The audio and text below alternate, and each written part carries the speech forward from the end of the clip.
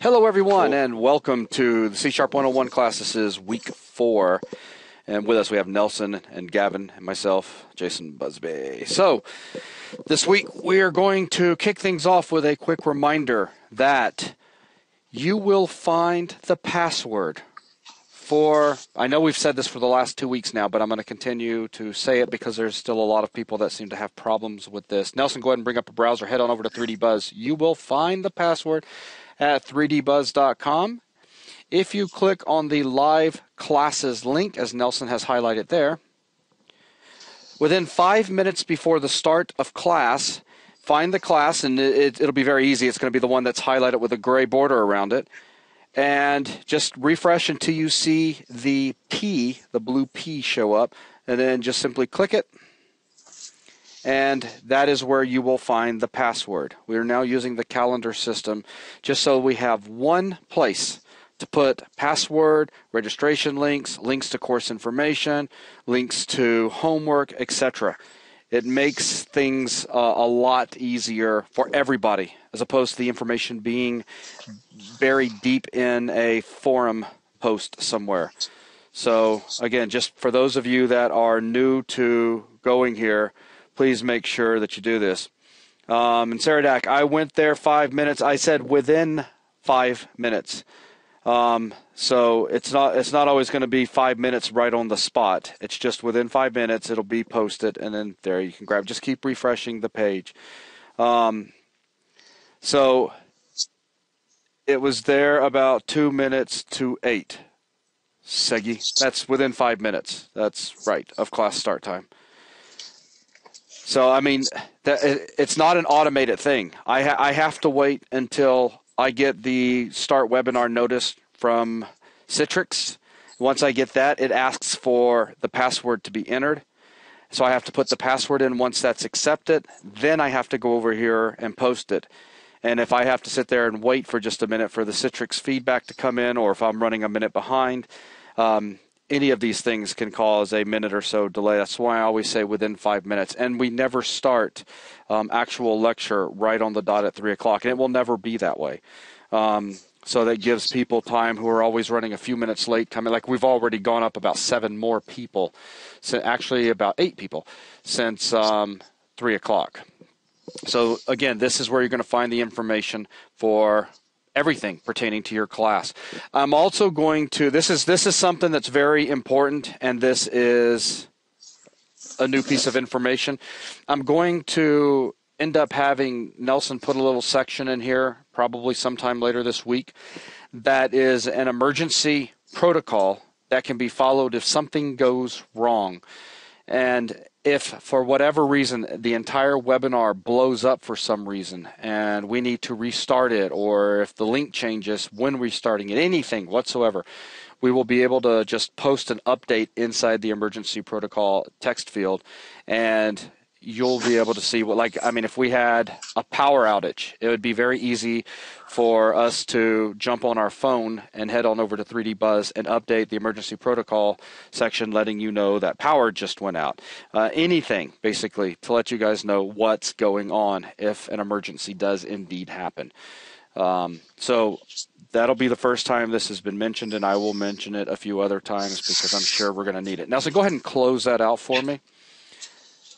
The next thing, BuzzNet. We've been talking about this for the last good week. We are using only the web-based BuzzNet, so please make sure to join in here. It's just buzznet.3dbuzz.com, and then log in with your 3D Buzz credentials. Also, if you want to get involved, which we always encourage you guys to, you'll notice Nelson is currently pointing to the Participate button. This is how you click it. Click. Now, we'll start off. We'll generally issue a reset pulse, which will set everybody to not ready. And then as you're working, the moment you get completed, please remember to click the ready button, and that lets us know. You'll notice on the right-hand side all the people that are green. It lets us know on our end that you're ready. Students don't see this window. What's that, Kevin? You've got a few people that are logged in more than once. Yeah, that's Nelson. That means that piece of code's not working, by the way. Should be. He is right. Alpo, segfault. I think my BuzzNet just crashed. Give me a sec. How'd you crash it? I don't know. Is this your code? Everybody. Just, oh, I got it too. I crashed as well. Did you get an exception? Yeah, I did. Okay, there we go. Now there's only one of everybody in the list. I've crashed. Yeah, error model.user is undefined. Yeah, but I just clicked OK and it continued to run. Wonder what caused that. Well, let's worry about that, Nelson, afterwards, since we're recording now. But please make sure to use the buzznet.3dbuzz.com. It's web-based. If your BuzzNet stops updating, please check your browser version. We can't support really, really old browsers. We're supporting the more current ones. That is very important. Otherwise, the older browsers, it's going to you'll end up timing out and you'll stop getting updates. Just update your browser. Let's see. Anything else as far as announcements? I don't think so. So for today, let's go ahead and kick off with a quick discussion about homework. Gavin, go ahead and let everybody know what's up with that. There was a couple of people I saw making posts over in BuzzNet regarding they had not seen feedback, and I think we had talked about that last week, but let's go ahead and mention it again. Yeah, we've got multiple classes running and quite a lot of people doing these classes as well. Basically, it could take me up to a week to get to the homework for a particular class once the submission date is passed. While we're on the subject, please make sure you follow the submission guidelines on the website. They are relatively clear.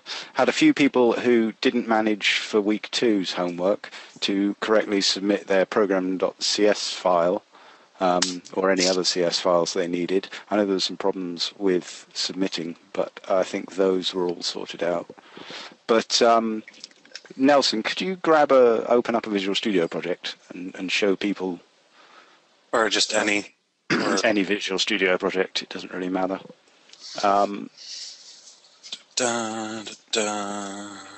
Actually, I do want to point this out. When you're using the Express version, it's only going to ask you to save your project to disk when you either close or hit Control Shift Save. So then once you save it, then I think this is what Gavin was getting at, right? You mean this? Yeah, right. That console the console application 2 project, and Nelson very helpfully has extensions turned off. Which I like my folder extensions on. But you'll see that is I believe that's a CS project, isn't it? No, that's the Slin. Oh, that's the Slin. See, here we go.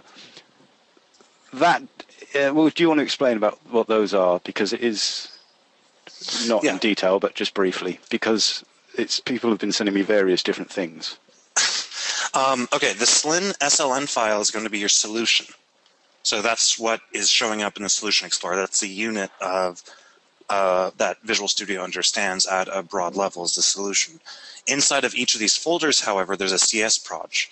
Now, I do want to point out that the SUO file and the csproj.user file are both garbage files that aren't required. They won't hurt if you send them in, but they're just, don't worry about them. The ones that you're worried about are going to be the slins and the CS projes. Well, actually, it's an individual project. I've had different people who obviously had problems submitting their whole solution. One person sent me their CS proj, but nothing else. One person sent me their slin file. In fact, 2 people sent me slin files and nothing else, I think. The thing that you've actually been working in, and you can see it quite well here with the browser and Visual Studio, is the program.cs file. Really, for anything we've done so far, you don't need to go outside of that. That is what you're editing. That is what actually contains your code. That is what you need to submit to me for homeworks. Certainly at this stage where it's all basically within one class. If you don't submit that, I can't mark it. and I've up to now chased a few people who have been sending the wrong thing in because we had the confusion and haven't had to sort out the logistics behind that. But really, from now on, I had over 90 submissions for the second week, and of those, about half a dozen hadn't followed the submission guidelines, or had basically just failed to submit the actual program file. I'm not going to be chasing people as a rule, because there's just only so many hours in the day. Okay, good enough. Also, feedback. You're not giving individual feedback to every single person, are you? I'm not giving individual feedback. This is one of those no news is good news situations. As it happens, I have just finished marking the majority of the week 2 homeworks, and with a couple of exceptions. In fact, if I just get my Dropbox open 1 second. Homework, C# week 2. No, C# marking list. 1, 2, 3, 4, 5, 6, 7, 8, 9. There were 9 that didn't immediately pass. There were some very good ones, so I'll just give special shout-outs. A. Enrico, Beho Style, Kiza, and Chiarisk. Tyre gets special bonus points for having a particularly tidy code file. Very clear what was going on where. Voodoo Hoodoo and Wolf Knightley both made me laugh out loud, so yes, that was good. A few of you, we did specify descending order, didn't we? Yes. Yeah, 4 people sorted into ascending order. Should I mention who they are? No, that's good enough. And 2 people used array dot sort, and they are instant fails down in 3D and Z Origin. You do get named because we mentioned it about 5 different times. Seridak, you were lucky, sir. He actually resubmitted having used array dot sort the first time. But yes, kind of missed the point, really, those 2. Other than that, everyone very good. I will send out a quick PM to everyone that I've got on my list. I'll do that in a minute once Nelson starts talking. Okay. But that's all I've got, yeah. All right. Thank you very much, Gavin. So with that, let's go ahead and turn our attention to today's class. What we're going to be looking at today is going to be an introduction to methods, what methods are, method names, parameters, return types, default parameters, etc. We're going to take a look at method invocations, or simply put, just calling methods. We're going to talk about local variables and scope within methods. We'll also talk about the return keyword and method overloading. So that's what we've got lined up for today. And Nelson, let's go ahead and get started. Okay, so methods. So we've already been actually writing a method, and we've been using lots of methods, but we never really defined what a method is. Hopefully, people have sort of got a feel for what methods are, but obviously in this lesson we're going to be explicitly defining them, how to use them, and how to write them. So a method is the block of executable code within a class in C# or within a type of C#. And that is where you put executable code. It goes in methods. So for example, right here, what I've highlighted is the main method. The main method is, like we've discussed before, the entry point to the application. You'll notice a few characteristics of the main method that are true for all methods. We have right here what are called modifiers. We have right here what's called the return type. We have the name. Then we have an open parenthesis followed by types, followed by identifiers, and then a close parenthesis. These are the parameters. So the different components of a method is the modifiers, the return type, the name, and the parameters. If I wanted to, I could come down here and add another static void method. And I have now just defined another method. Again, modifiers, return type, identifier, parameters, and then of course, like most C# constructs, a block of executable code. So I don't know how far we should talk about the static modifier today. Is that something that... It wouldn't make much sense to our honest beginners here. So that's going to be something that we can save until a little bit later. Okay, so for now, take the static key modifier for granted. All the methods that you will be writing within the class program will not be accessible unless you add the static keyword. So I just want to point that out. As you're writing methods within program for this week, just add the static keyword modifier to all of your methods. Otherwise, things will not work correctly. Okay, so we've kind of talked about, or I've identified the structure, but I doubt that many of the beginners here understand each component or what they do. I do want to point out, or I want to have a starting point here about what a method is. So I'm going to ignore void, and I'm going to ignore the parameter list. We're going to start with just the concept of invoking a method and a method that has an identifier. Again, ignore static. If you do not add this modifier to your methods within program, you will not be able to use them properly. You will get errors, and they'll look very scary. So now that we have a method defined here inside of this class program, remember that execution still starts in the main method. So this block of code, and we can put any code we want into this method,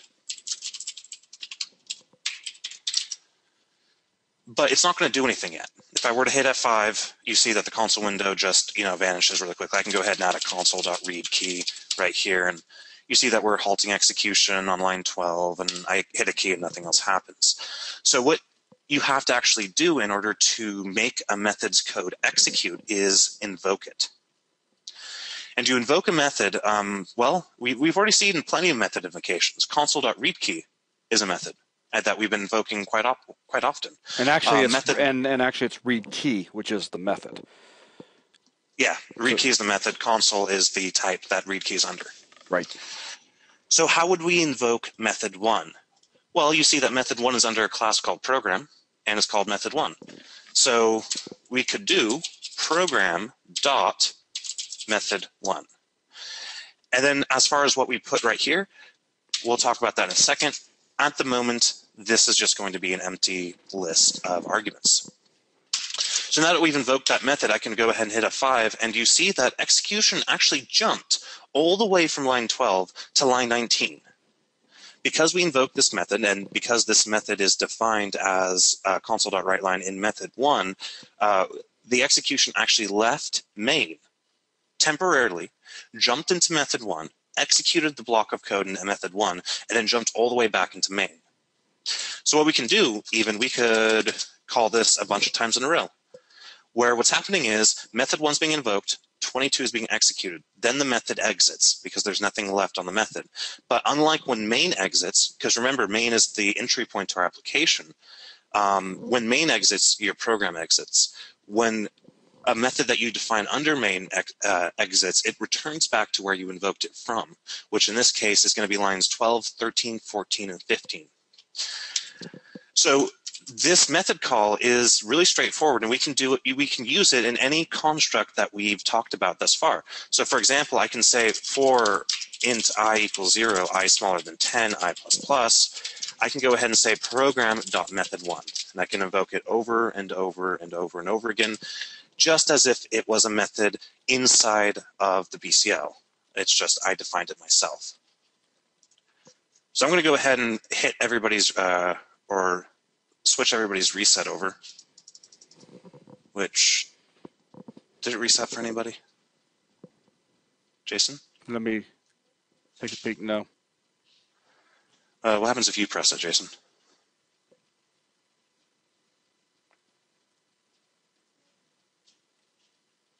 It Nope. doesn't like you either. Nope.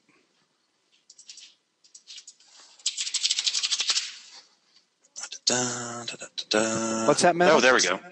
It is actually reset. Meta said it's being really slow. It's not showing reset on my end. Is it because I didn't jump back in it after it crashed earlier?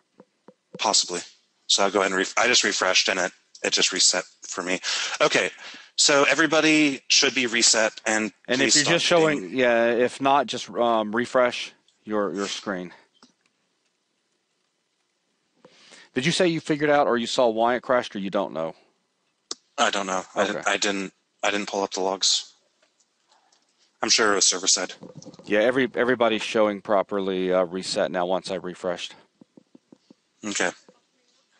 Yeah, it does. I'm going to talk to Nelson about that. Once you refresh, you'll need to log back in.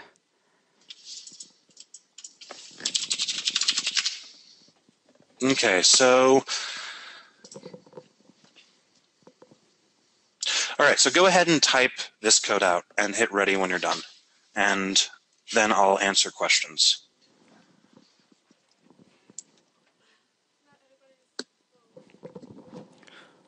What's that? Is that after you refreshed? Yeah, after Meta refreshed, just letting you know, Nelson. Uh-huh. It's now on her screen. I just took a look at it. It's now showing everybody that says something's repeating 4 times in the. Let me see if mine's doing that. Yep, I'm getting double repeats now. I'm not. And Jen says no participate button after the refresh. What?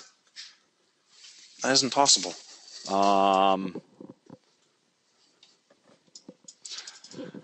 Okay, if you go ahead and pause the recording, I can reset the IIS site.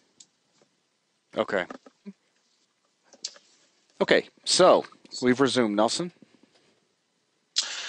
Okay, so we need to get some questions in, but I definitely want people to type this out, specifically line 25. You're going to have to get used to typing this kind of code out because, well, in C# you make methods and you put code inside of methods.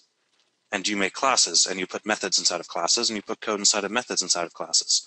So you will be doing this very, very, very often.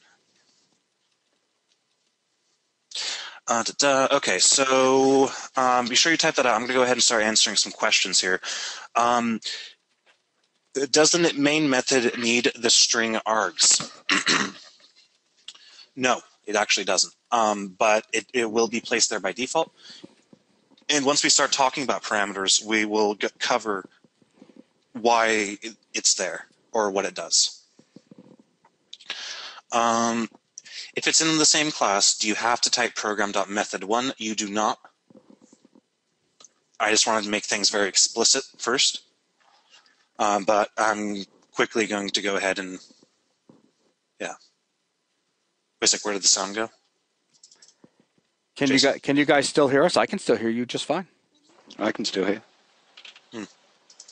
Thanks, guys. Okay, Enrico, it's probably just a network glitch somewhere along the hops to your place. 5 by 5. All right, continue. Okay, so is everybody good so far? Does anybody have any more questions about what I have typed out?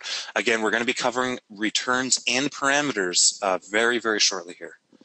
But just the concept, the biggest concept that I'm trying to show right now is that execution isn't necessarily linear in programming.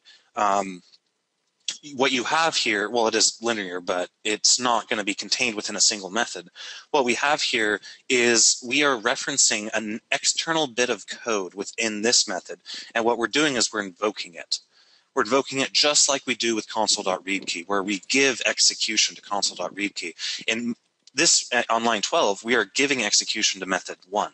Method 1 then can perform any operation he sees fit, and then when he returns, whoever invoked him is going to get execution back, and it'll continue linearly down the method until it hits another method call, in which case execution will jump to that method, and so on and so on. TJ, no. You gotta read the question. If it's in with the same class, do you have to type program.method1? You do not, but I just wanted to make, right now I'm just talking about the concept of taking execution and placing it into another bit of code, having that execution then return back to the caller. And in a second, I'll go over a few things about syntax.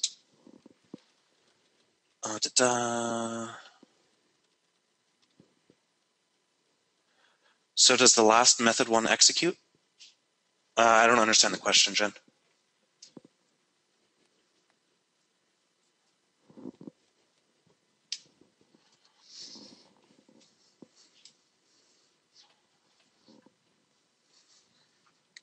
Line 25 through 29. Line 25 through 29.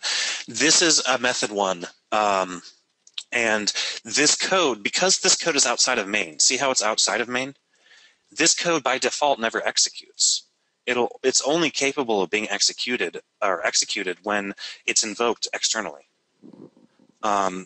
So you see right here how we're calling method one multiple times. I can go ahead and hit F5, and you see that method one gets invoked this many times, which is going to be 10 plus 1, 2, 3, 4, 14 times. So we can reuse this code over and over and over again wherever we want, which is very, very handy.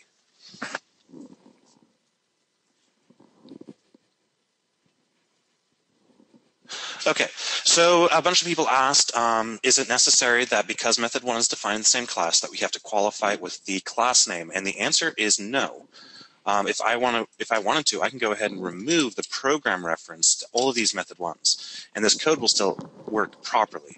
I just wanted to point out that method one is in program, and this is how you execute a method from another inside of another class. But if it's inside the same class, the C# compiler is smart enough to see that method one is in scope, meaning method one is accessible without having to fully qualify it. Just like program is accessible without having to fully qualify console application one.program. If I wanted to make things very explicit, I could do console application one.program.method1. But because we are already in console application one, we are in this namespace. Because we're already in class program, we are in this class, none of this is required, and it's all redundant information. If we were to omit it, method one would resolve correctly to the method I defined on line 26.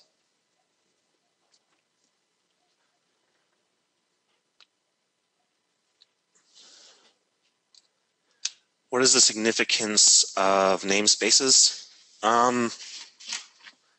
I don't know how much you want me to talk about that, Jason. I'm going to let you make the call. Okay, so a namespace is an organizational method. I mean, we have discussed those on day number 1, so it doesn't hurt to revisit. Yeah. And solidify. Yeah. So namespaces are basically an organizational unit inside of many programming languages. And what that means is that now in C# you only make types. That's really all you do. You make types and you fill it with code. But you can actually place your types into another layer of organization called namespaces, where you group all of the types that you create into these namespaces that can be imported as a group by using the using statement. So for example, you'll see here how we have using system. System is a namespace. You see how I mouse over it, it says namespace system. System has a bunch of types inside of it that we want to use, such as console.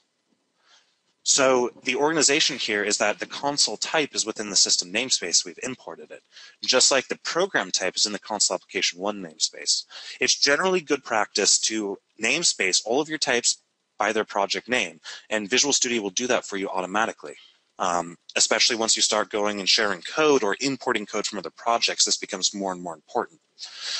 You'll also see how we import a few other namespaces. C# adds these by default because these have the most common groups of functionality you might want. You see that we have the system collections generic namespace, which is going to give us things like lists, which we talked about last week. System.link namespace, not going to be talking about that.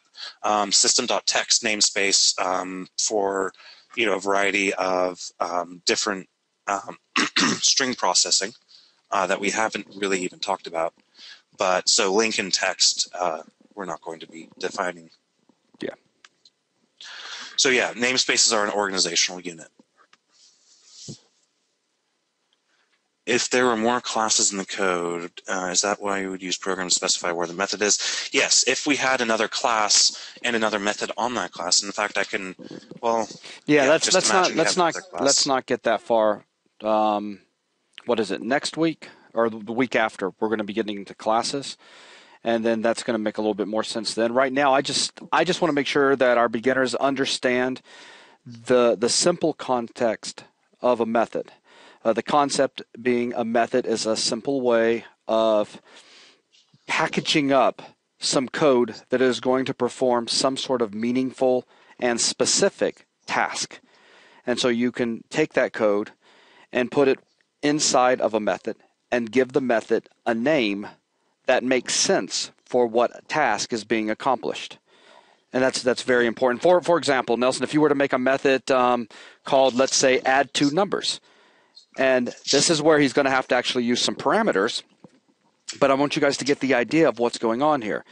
So it's called add, yeah, okay, that's fine. Just call it add. So he's creating two parameters that it's going to take in, both integers, and it's going to print the result of these two numbers added together. So again, it's a very small piece of code. In this case, it's one line on line 28, so a simple statement. But the method does something meaningful, and so the name of the method helps to define mentally what that method's going to be doing. In this case, add. Generally, I'm a little bit more specific, and Nelson is as well. I mean, it could be add two numbers.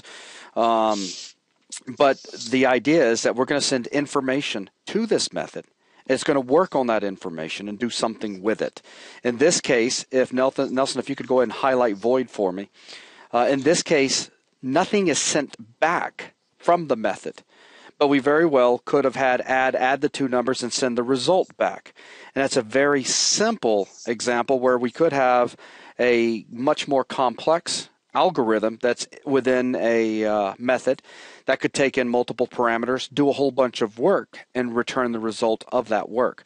So Nelson, let's go ahead and call upon this method to do work. So he's going to call method, and he's going to send it two pieces of information. The two things we're going to send, 10, 12, are both integers. They have to conform to the data type specified in the parameters list of the method. So on line 17, int left, comma, int right. So the two things coming in, the two pieces of information coming in, must both be of type int. So that's very important. So when he runs this, so we only have line 12 and line 14 being the only statements within main. So even though we have another method titled method 1, we're not calling him. So he's not going to do anything for us. But line 12 does call add, and it sends those two pieces of information. So 10 and 12 go into left and right, those two parameters, which we can then turn around and use inside of the method, which we do. On line 19, Nelson does a console write line, and he outputs the result of left and right being added together. And we see that echoed out in the console.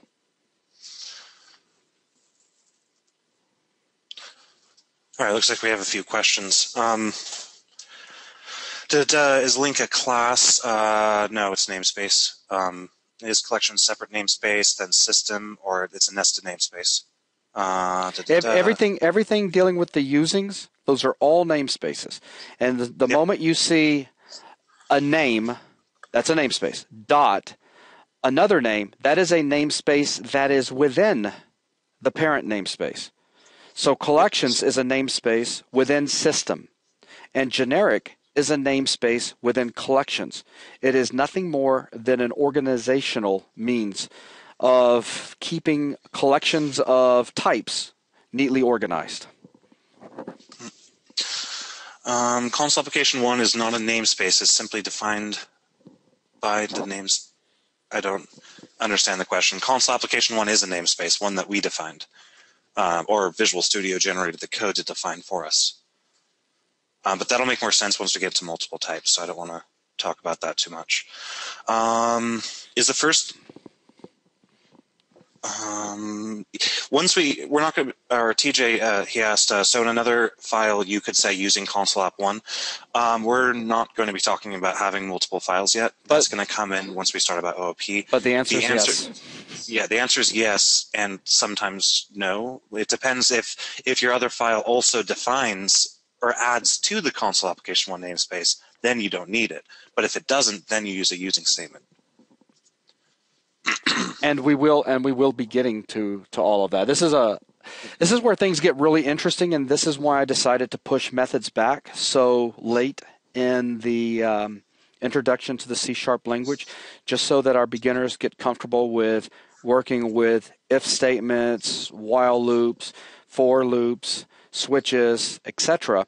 as we work our way up to a point that now we can take all of this logic that we can put together with the keywords that we've learned, and we can start packaging those up in methods that we can call upon to do work for us. But I've seen a lot of beginners get really confused with the concept of what a method is.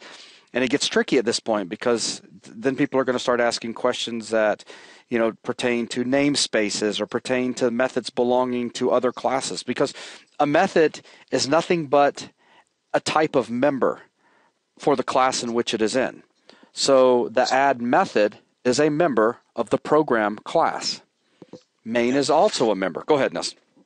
Well, yeah, and methods are basically how you add logic to a class. That's where your code comes in. The code that we've been learning how to use.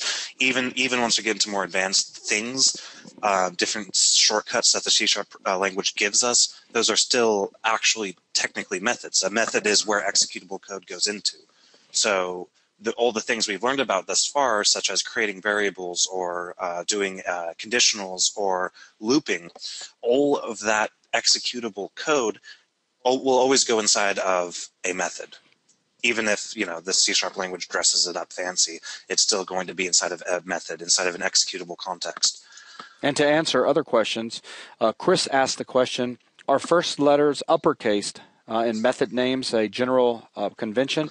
Yes. Yep. And Alexander says, can a method take in a method? And the answer is yes, but that gets fun. That gets much more fun, but don't even go there. But a lot more confusing to beginners. So the answer is yes. We'll get to that, not in 101, but later.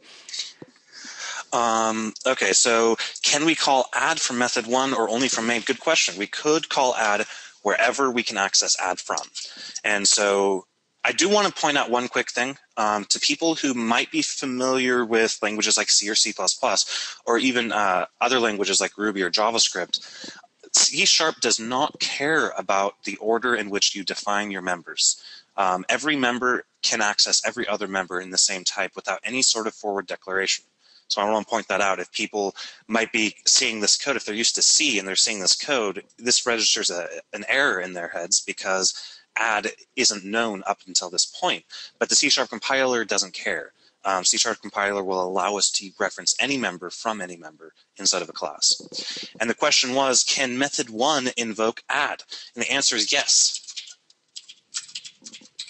In fact, now I could, to make things even, getting things even more confusing, I can go ahead and call method 1, and then check this out. Actually, I'm going to go ahead and say start method 1, end method 1, start add, end add, start main, and then end main. And then hit F5, and look what happens to our execution. This is where things get really interesting. We start on main, so that means line 12 executed. Then line 13 executed, which means we go into add. Execution gets changed all the way, or sent all the way to line 22, where we start add. You'll see that output right there.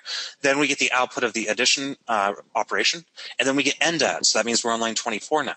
So now where does execution go? Well, remember that in this case, add was invoked from main, which means that, or more specific, add was invoked on line 13 in main. So when execution resumes of main, it will resume on line 14. And what is 14? 14 is another method invocation. That method invocation will cause execution to jump all the way onto line 21, which we can see here with after add ended, we have started method 1. But then we do something interesting. Inside of method 1, we invoke add. And now add, when we invoke add, the execution will enter line 22, which you'll see right here where we started method 1 and then we started add. So after we started add, we got our output 20, and then we ended add. But now where does execution resume? Where execution resumes is always going to be dependent on where the method was invoked from. In this case, the method was invoked on line 30. So you'll see immediately after we hit end add, we get an end method 1 output because execution resumed on line 31.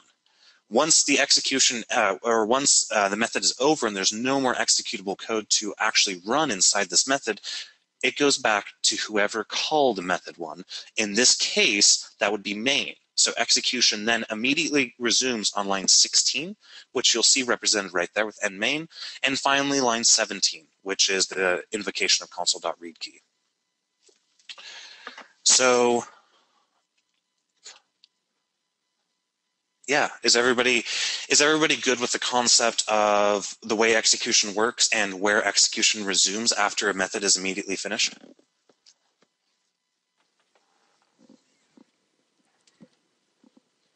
Think of it like a hierarchy.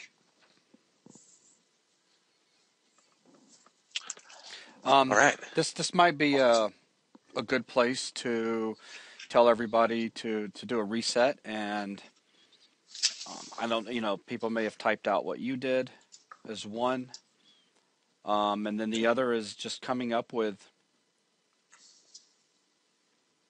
a little something to try.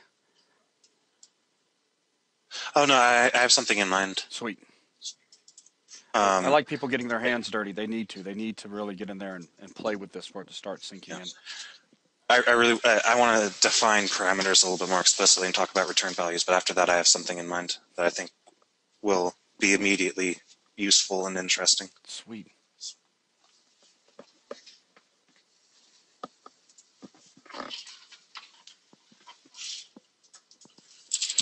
And yes, Steve, you got to type again. So go ahead. So you want them to write this code out? Yeah, for those that are new to this stuff, they really need to. We can't cater to the people that have experience in the class because that's not our goal. Right. Yeah, so go ahead and get this code typed out and hit your ready button when you're done.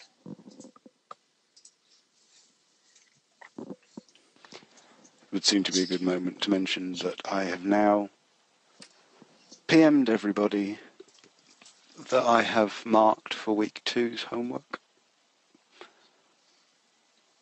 And I shall now sit back and wait for the flood of complaining to begin. No complaining, only solutions. Actually, no, I was quite impressed with this week. There were some very, very good ones. Awesome.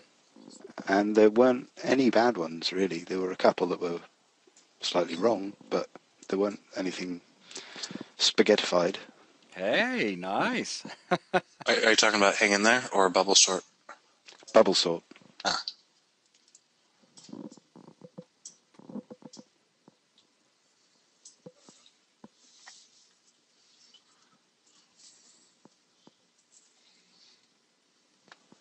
I'm going to go ahead and pause. And we are resuming. All right, so where's everybody at? Nelson, I can't see, unfortunately. I'm no longer considered an admin. So did everybody hit complete? About halfway through. Let me go ahead and refresh to make sure that that's the latest. And BuzzNet was running so great last week. What happened? Zach must have broke it during the... Wait a sec, I don't have my admin list anymore. So you're experiencing what I'm experiencing. And I never had it to begin with, but... Why? Who broke it? I just refresh. I logged out and logged back in, and now I have my list. But my list, it's funny because my list is nothing but all red. So according to this, nobody's done anything. Oh, there we go. I have a list, but it's all red. Yep. Something is so broken, it's crazy.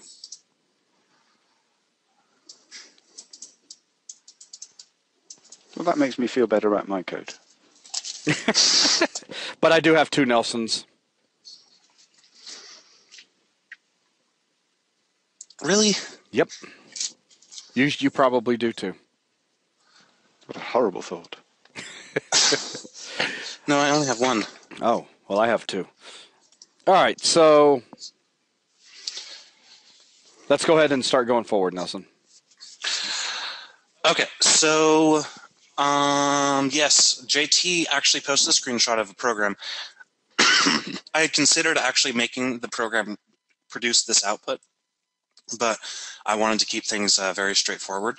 However, this output is a good visualization of what's going on.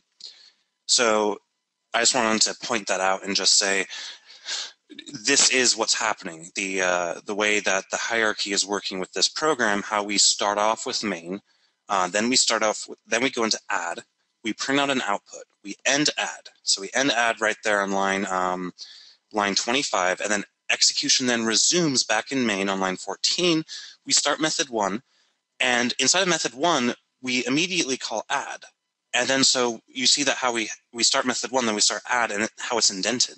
This is a good graphical representation of what's going on because you'll see that the add here is indented inside of method 1, meaning when add returns, or when it stops execution, it's going to resume back on line 31.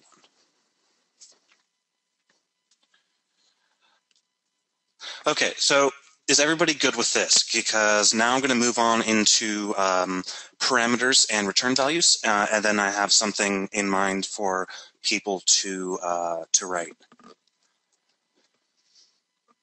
But if everybody's good thus far, then I can go move on. I don't see any questions. Let's do it. Alrighty. So methods, they really need a way to communicate information, because by default, if add did not take int left or int right, if it was just a method like method 1, it can't do anything different. It's a really important concept of how methods work, is that you need a way to sort of guide the method to perform an operation based off of some values, so that the method actually performs a computation based off of the values that you provided it, rather than just statically doing something. Because the whole point of creating a method is to take blocks of code and create reusable, just reusable things that you can use over and over and over again. But you'll want to, in some way, impact how the method works by providing it information. So Jason already talked about how, because we had this int left and int right here, how this method now takes in some data, and it can perform operations on that data without having to know ahead of time what that data is. However, it's important to understand the syntax right here. The syntax right here specifies that add is a method, its name is add, and it takes in 2 things in this parameter list. And a parameter is a concept of a piece of information, a type of information, and a name that information is, that a method can take. So this is a very abstract concept here compared to what we've been doing before, because we are defining the behavior of this add method in terms not that it already understands, but in terms that are passed in by whoever invokes it. So we start again with a type, followed by an identifier, followed by a comma, followed by as many other types and identifiers and commas as we need in order to represent the information that add or any method requires in order to perform an interesting result. So you'll see that now that int left and int right are taken in as parameters, we can then use them within the method of the body however we want. In this case, we are adding them. If I were to write another method such as static void multiply, I could take an int left, int right, and say console right line output left times right. So I just wrote another method that takes in 2 integer parameters and performs a different interesting operation on them. So you really need to understand these parameters. Again, I'm not talking about invocation yet. I'm literally just talking about the definition of a method right now. And when talking about the definition of a method has these parameters that we can use just like normal variables inside the body of the method. Now, when this becomes interesting is at the call site. And a call site of a method is when that method gets invoked by another method. So you'll see in multiply, there's no call site for multiply right now. But if I were to go ahead and add one, if I were to say multiply, not multitask cast delegate, of course, 2 and 2, now I'm doing something interesting here. I'm saying invoke the method multiply. But notice when we open up our parentheses, we get the signature. And I've said the word signature a lot of times, but a signature is going to be the kind of what defines the method, or what the signature contains the information we need to know in order to properly invoke the method. Now, if your method requires 2 parameters of a particular type, when invoking the method, you must supply values for those parameters. These values are called arguments. So at a method call site, we must supply the arguments that fulfill the type requirement of the parameter. In this case, it is 2 integers, as you see right here. If I were to simply invoke multiply without passing in arguments, I will get an error. It says no overload from method multiply takes 0 arguments. If I were to provide 1 argument, let's say 2, we'll get another error. No overload from method multiply takes 1 arguments. If we were to go ahead and say 43, at this point this code will compile because the arguments we provided fulfill the requirements of the parameters of the method. And these values then get packaged up and sent to the method so in this case, the constant 2 and the constant 43 both satisfy the type of integer. They are the same type. There's no conversion required. And they will be, when the method multiply executes here on line 32, left and right will contain the values, just like normal variables. They'll contain the values that we specified as arguments. If I were to say 2 and 43 in strings, I'll get a different error though. You'll see that the best overloaded method match for multiply has some invalid arguments. What this is saying is that 43 is of type string. String is not assignable to integer. Therefore, this is an error. Simply because in much the same way I could not do int left equals 43, this would be an error. So would this, because the parameters of the method will define the types that you must specify the arguments as. So again, by passing in 2 and 43, where we are providing arguments into the method or into the multiply method that take the form of parameters, or that took the form of parameters when we defined the method. As you can see, this gives us some really interesting capabilities because now we can reuse the same block of code and provide as many different arguments as we want, as long as they conform to the types of parameters and the amount of parameters that this method requires. So update your 2 methods, your add and multiply, make it look a little bit more interesting, just to say output : and then have left and right be converted over to strings with a plus and then the multiplication between it. Especially since, like, on the multiply line, you're sending in multiple things.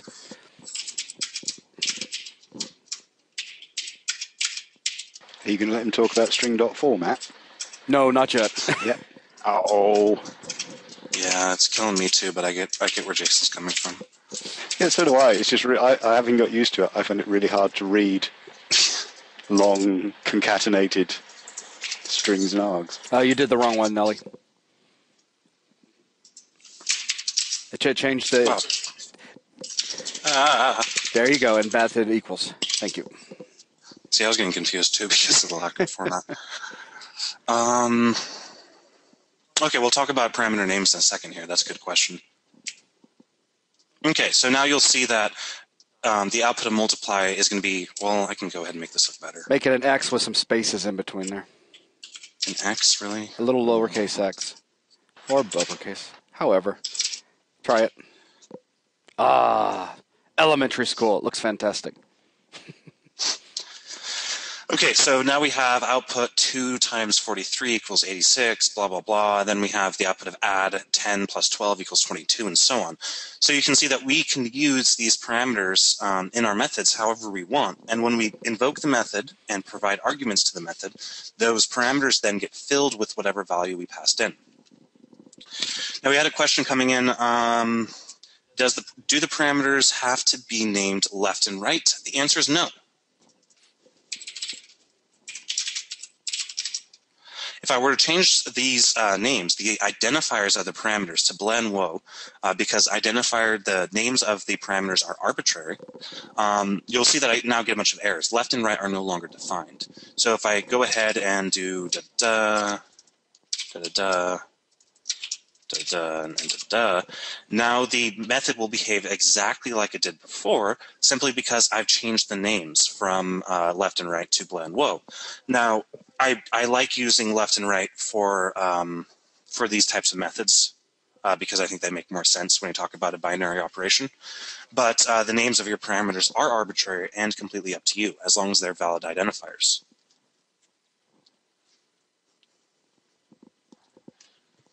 Can you use the keyword var in a method declaration? No, you cannot.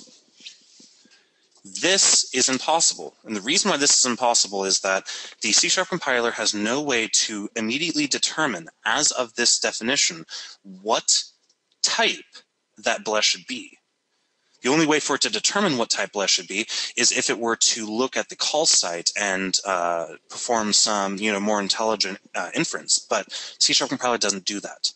That's not to say that this sort of thing is not technically possible, because it is. F# does do that sort of level of craziness, but in C# it is not possible. A very straightforward rule: you cannot use implicit typing when dealing with parameters, period.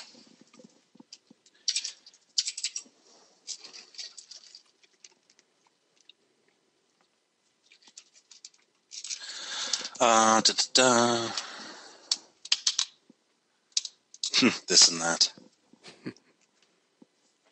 If I have a few this, that, and that, this is equal to this, this, and that. How do you pass arrays into methods? Good question. Or I don't know.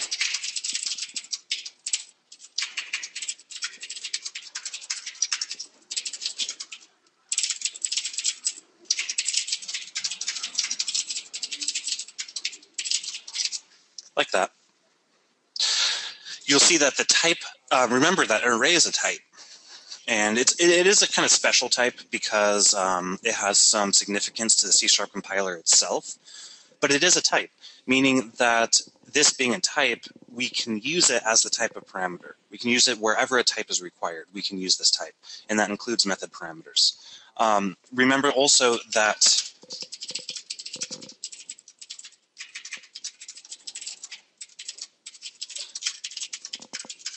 this is also valid, because list of string is a type. So we can use it in place of our types for our parameters. Is it okay if I pass, like in C++, int rbox, int...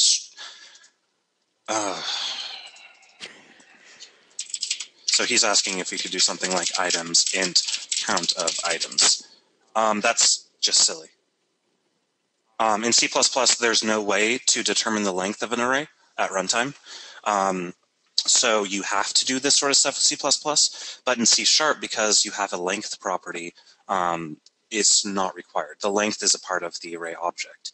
I would not recommend supporting this sort of syntax. In fact, I wouldn't even recommend using arrays as parameters in the first place, and instead prefer to pass in a list.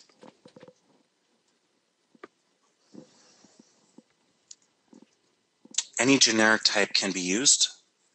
I'm not sure what you're referring to, simply because the word generic has significance in the C# language, and I don't know what you mean. Okay, so are you asking if you can do this? You cannot. Although list is a type, list of T is a type, you can actually use it in the case of a parameter without specifying the type argument that list requires to be referenced. Okay, so he's asking, can you do this? And the answer is yes. Once we satisfy the type argument into the list type, we can use it as the type of our parameter.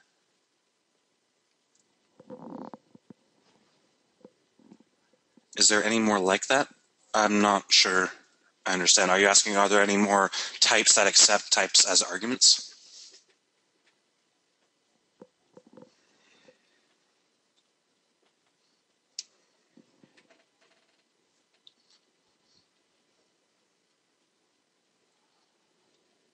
If you mean, are there any other, no, like generic typing. Generic typing. Type. I'm confused. T-type. T-type. I mean, you can use any type here. And like, for example, we haven't talked about this, but there's another similar generic type called IEnumerable that we could use. You can use anything that you could use as a variable type. You can use as a parameter type.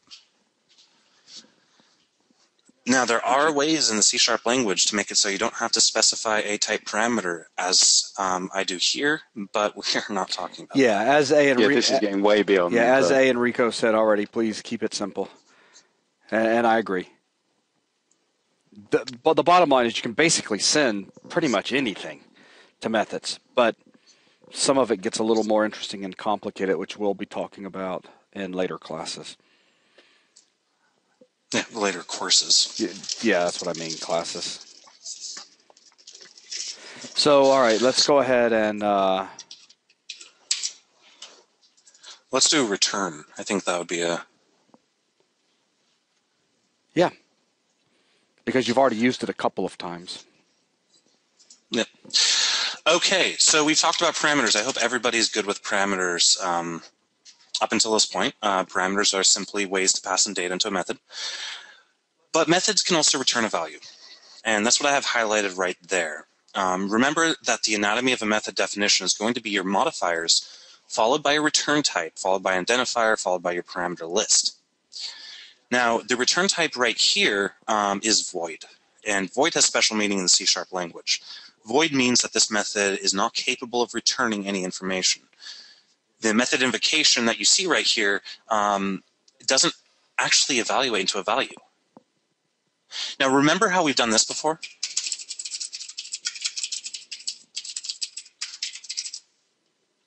We can take the value of console.readline and store it into a variable.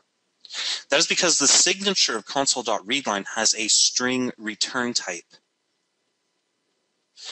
That means that the invocation of console.readline evaluates into a string value that can be assigned to a string variable.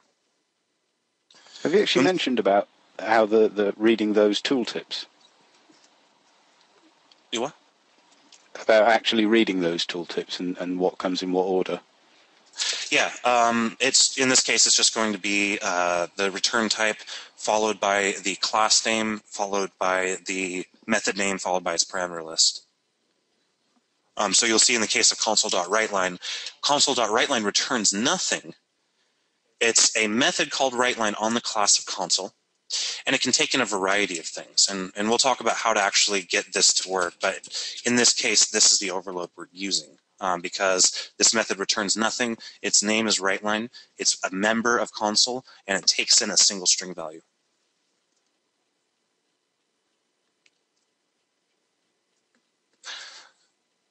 Okay, so as long as a method returns something, you can have a variable equal to that method when using it in computation. Well, yes, but the reason you can do so isn't a magical line of C# that's built right into the language specification. All this is simply an expression right here that evaluates into a value, and that value is of type string.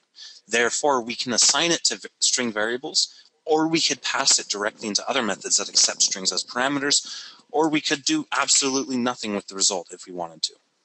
Remember, don't think of this as anything special or magical. This is simply an expression that returns a value. And the reason it returns a value is because it's specified right here that it returns a string. So to actually go about making methods return stuff, what we can do is instead of having the return type of void, we can specify any type that we want, any type. And that's going to include array types, that's going to include generic types, any type that we want. In this case, I'm going to switch this over to an integer. I want our add method to return an integer. But you'll notice an error when we switch over from void to int. The error says, not all code paths return a value. We've said that this method must return an integer, but at no point have we actually supplied the value that it returns.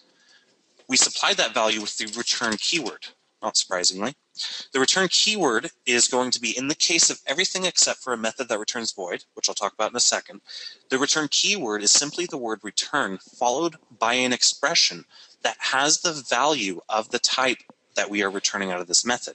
So in this case, I can return any expression that evaluates into an integer, such as 2, such as 2 plus 2, such as 2 plus 2 times 3, such as int.parse 1, 2, 3. Any expression that evaluates into an integer, I can supply to the return. And the return is going to take this value, package it up, and send it all the way back up to whoever called this method.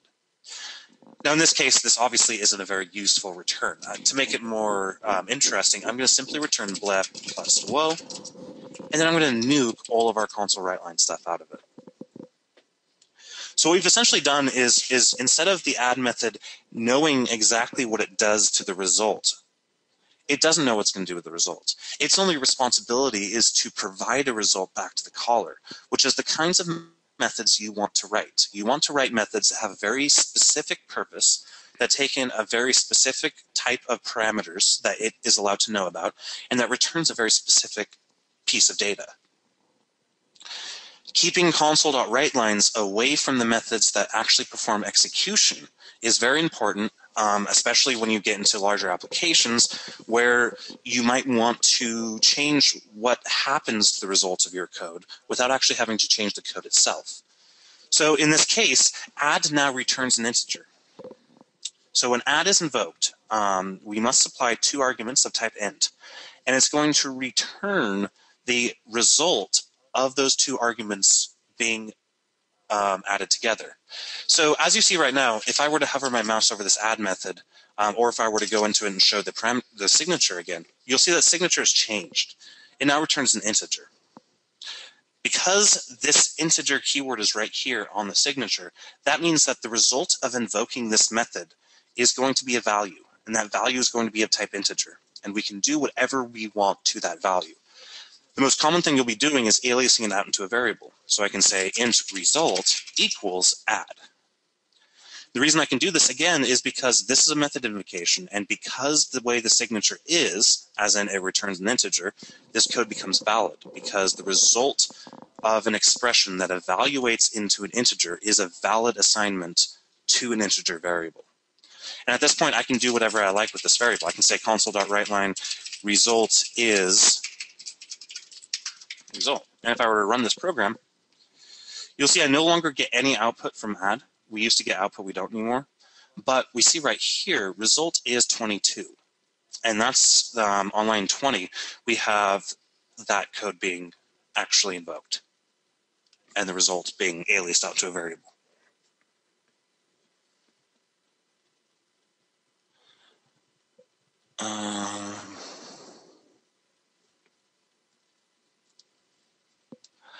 So is everybody kind of good with return types? I can make this code a little bit more interesting. I'm going to nuke most of it because we're getting really close to something I want everybody to try to do. But let's go ahead and say console write enter a number int left equals int.parse console.readline, and then enter another number, right, console right line, left plus right plus equals add left and right. So now if I run this program, I can put in 3 and 1, and I get 3 plus 1 equals 4. And the reason I get that here is because when, hopefully everybody is familiar with lines 12 through 16 at this point. We're simply asking the user for 2 numbers, and we're not doing any input validation, just for to keep things brief. But under normal circumstances, you would want to use try parse instead. But so then on line 18, we have the result, left plus right equals, and then right here we have something interesting. We have a method invocation, add left and right. But this method invocation, remember that because it returns an integer, as you see on line 23, the result of invoking it is going to be a value of type int. Meaning it's going to be a value, it's as much of a value as if I literally had typed out the constant 30. This result of this expression happens and turns into the value of whatever we specified. So is everybody good with what I have so far, with integers being passed into a method and with an integer result being passed out of a method?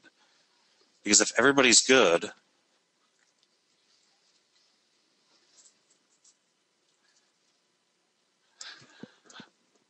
alrighty, so I'm going to go ahead and reset everybody's ready.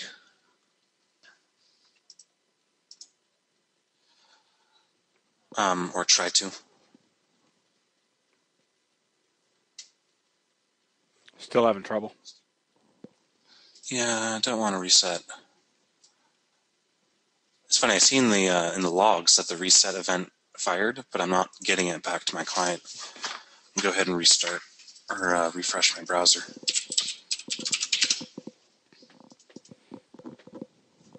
Okay, so go ahead and I want you to write a simple program that, well, just a basic calculator, but there's some very important things. I want user input to be handled by a method. This method takes in a prompt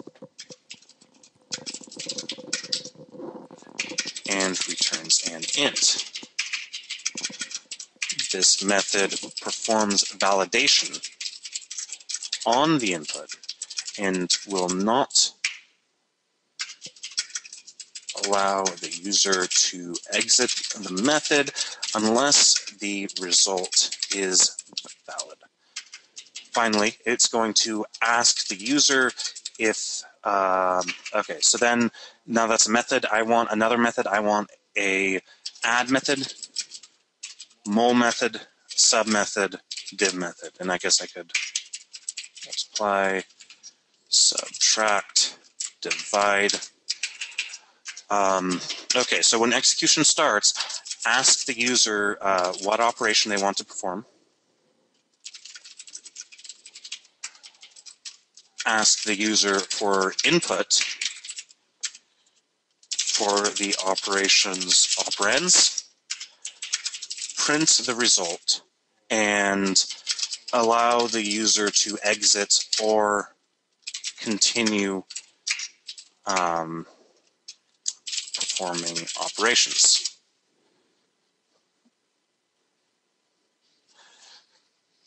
So the methods I want are going to be a method that takes an input and allows a customized prompt and performs validation and will not allow the user to exit unless they enter a valid number. Then I want an add method, multiply method, subtract method, divide method. And then the program itself is going to ask the user what operation they want to perform, then ask them for the input, print the result, and allow them to exit or continue performing operations. Okay. You think that's too much, Jason? No, or? I'm going to go ahead and pause the video. Yeah, I am. Resumed. All right, we are resuming. So let's go ahead, everybody. About 75% of our students have got it. You gonna grab someone and No. show the... Let's just do because this is a bigger little application. Good job, Enrico. I saw you go from red to green. Good job.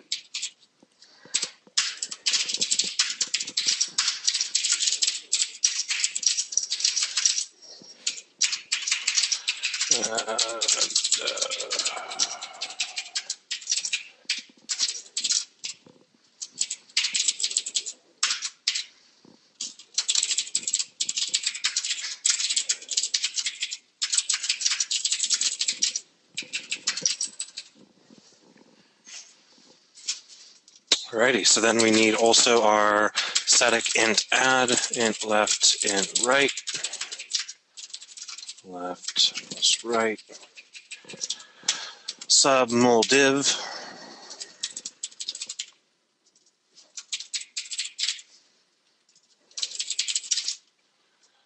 Sub mul div. Alrighty, so so we can go ahead and reread the prompt to remind myself what I'm doing.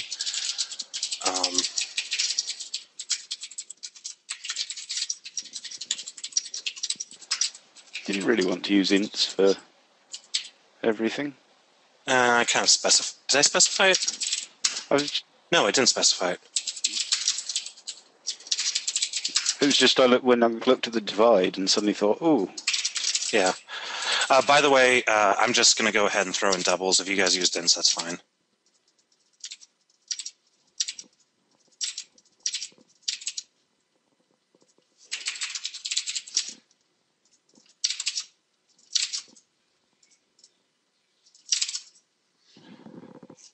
Righty.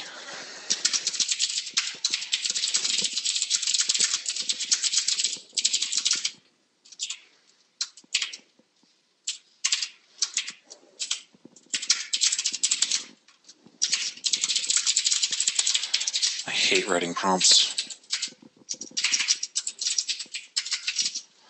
Alrighty, so let's go ahead and do a string input equals console read line. Then let's say if input is empty string, then continue. Or sorry, break, which means I don't even know why I'm using the exit stuff anymore, because we already talked about breaks and continues. Alrighty, so then we can get our two. So our left equals prompt, or get double input. Enter number 1. Enter number 2. And I am going to use a switch here just because we haven't talked about else ifs yet. Double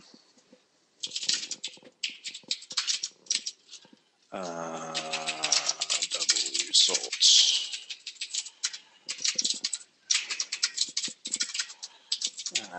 Left, right, break. Minus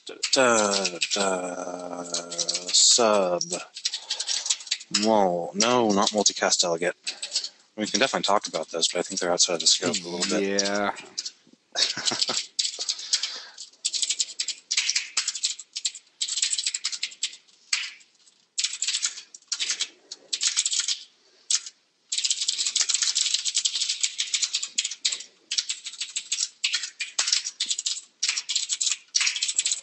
NATO result is something NATO Nelson's declared.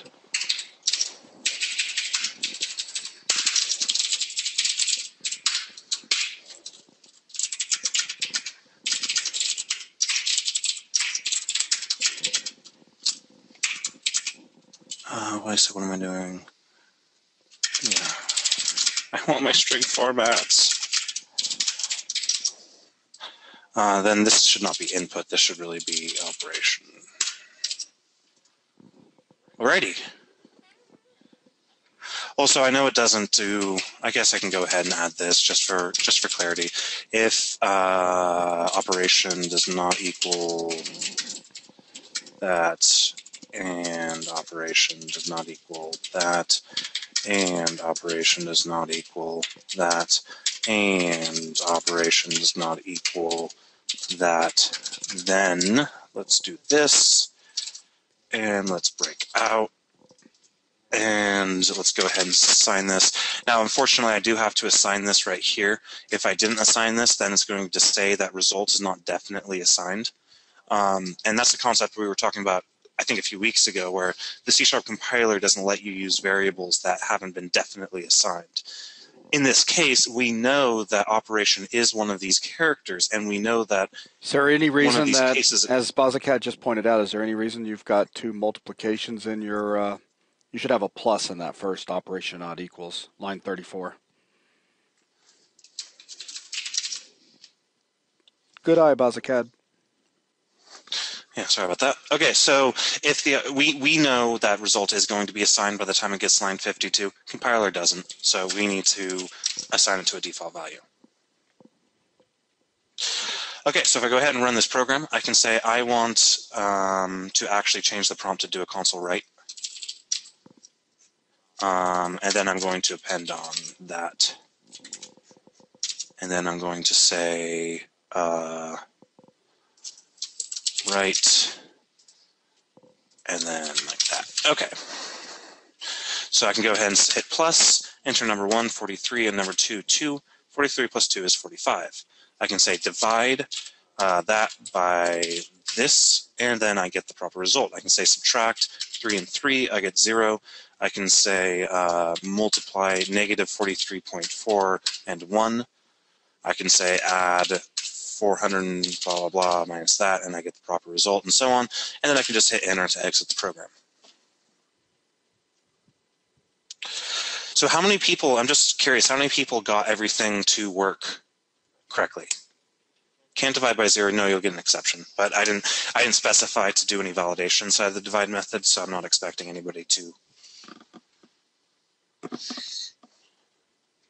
That's not too bad. I mean, I'm at 92 lines.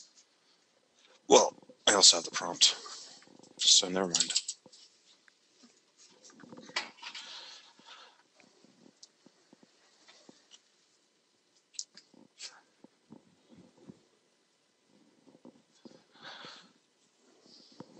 Yeah, well, for you, you could have done that. I just decided to do the operation just for this, but it's arbitrary.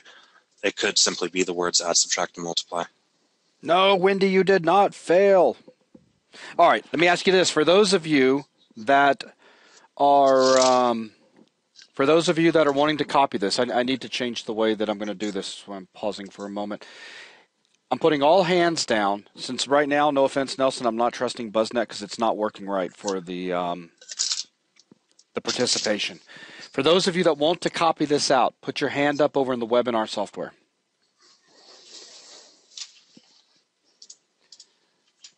All right, cool. So that gives us, yeah, we've got a lot of hands. So just we'll work with you. Let us know over in BuzzNet where you want us to scroll up or scroll down to. But let's go ahead and take just a moment and let's start from the top, like Nelson's got it right here. Let's everybody go ahead and get the main part written down. Methods are so important. It's really important to understand the concept of methods.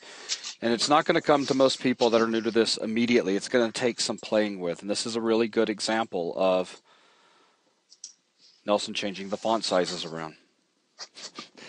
Now, this is a really good example of doing a meaningful application that is making use of methods.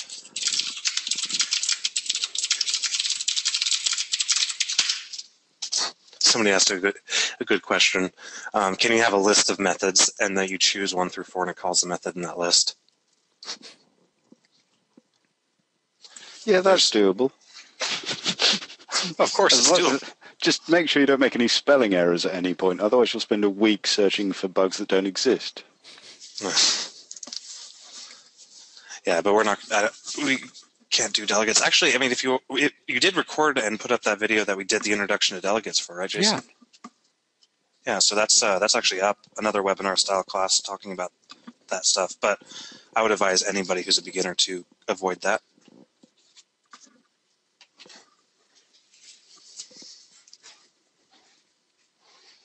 I mean, don't worry. For those of you guys that are new and you're sticking with us, we're planning to take this far, and we're here for you guys. So ask questions, copy code, Make use of our time that we're giving you for open office hours. Learn this stuff. If you really want to learn it, we're going to do whatever we have to make sure you learn it.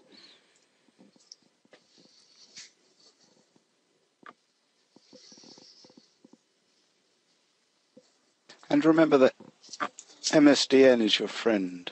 Google. Go look at MSDN and learn your way around the site and the best way to get information out of it. And The best way to get information out of it is to use Google to search MSDN. There is that. And Enrico, because they, of course, use Bing to search themselves. It's best to put answers over in the or questions. I'm sorry, over in the questions panel for the webinar.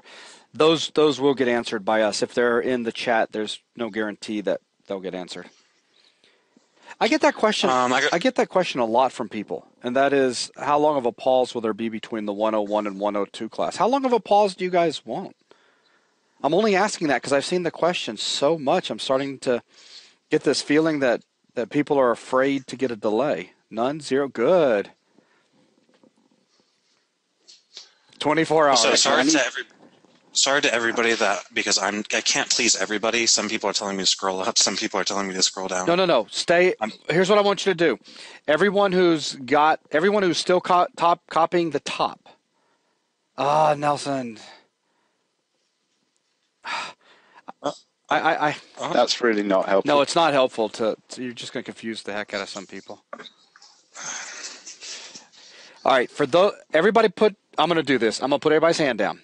If you're still copying the main method, put your hand up. Okay. So let's let them finish first, and then we can scroll down to the second half once this is done. So if you've already got the top part, the main method copied, stretch, say some stuff in chat, go to YouTube, go grab some coffee. I am going to go ahead and pause the video real quick. So I'm resuming. All right, we had a question come in while everyone was typing this out. Barry asks, can you explain how line 68 is working? So if try parse fails, it keeps looping? Yeah, that's interesting. We have a infinite loop right here. This loop will continue forever until either a break or a return is reached. Now, when we hit line 75, when try-parse returns true, meaning try-parse successfully parsed out the input from the console into a double, it's going to return true and enter this if statement. This if statement, all it's going to do is say return result. Now, as you can see up here in these other methods, there is only one line of code, and it's the first and the last line of code, and it's just a return statement. But returns can actually be placed anywhere inside of a method. And when you hit a return, that is going to take the execution of this method and discontinue it, whether or not you're in a loop. So it's going to immediately terminate the method, even though we are inside of an infinite loop. So it would work, if I had done this instead. Maybe this would be clearer. But what I did was essentially just shorthand for this.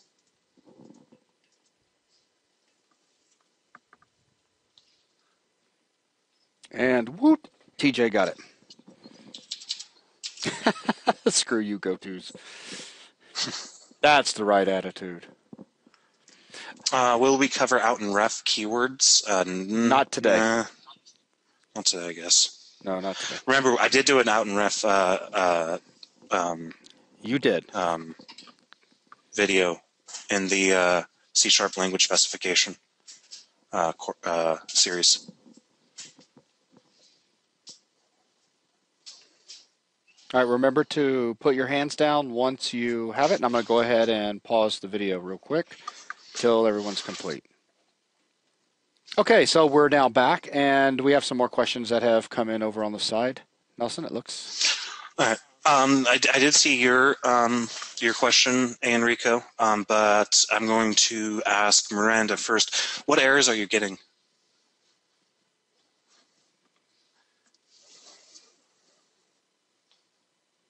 Bunches. I'm not familiar with that error code.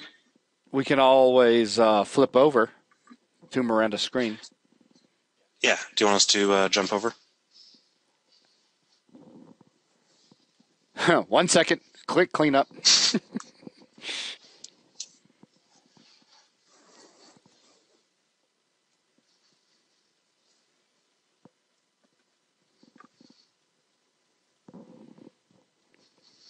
And yeah, we will be talking about the difference between break, return, and continue.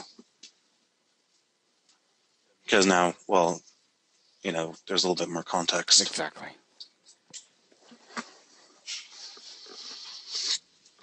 All right, so Miranda, just as soon as you're ready.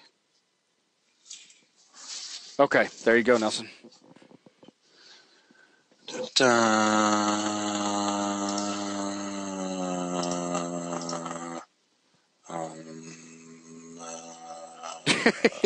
You okay, Nelson? There we go. Nelson is melting.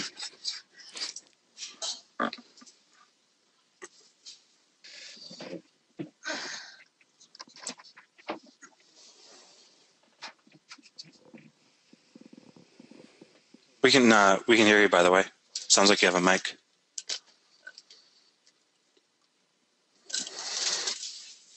Okay.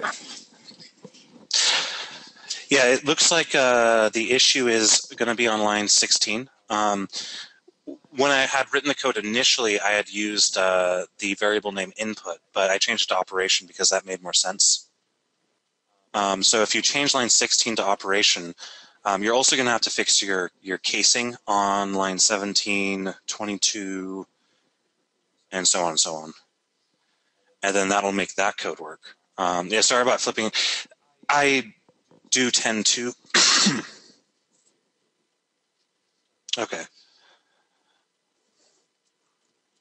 Okay, so changing the lowercase to the uppercase. Yeah, I could see that. It wouldn't surprise me if there was something called operation that IntelliSense wanted you to use. Then on line 24, definitely look at that plus right there. And remember what right line is. It's a method.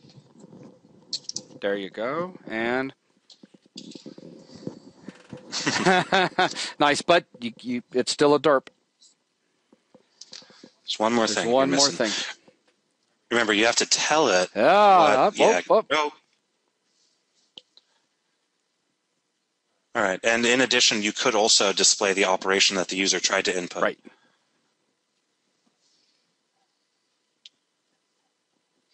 Now think about what variable contains the operation that the user There you input. go. Yeah. Nice. Sweet. All right. What's the? Could you put your mouse over line 28 on the squigglies? Nah, there's just the squiggly. Oh, okay. So if you scroll down, if you scroll all the way down to the method down there, the definition of that method, or the supposed definition of that method. Scroll down. Okay. The name, I changed it from get int input to get double input because now I'm returning a double. So if you just change the name on line 68 to get double input.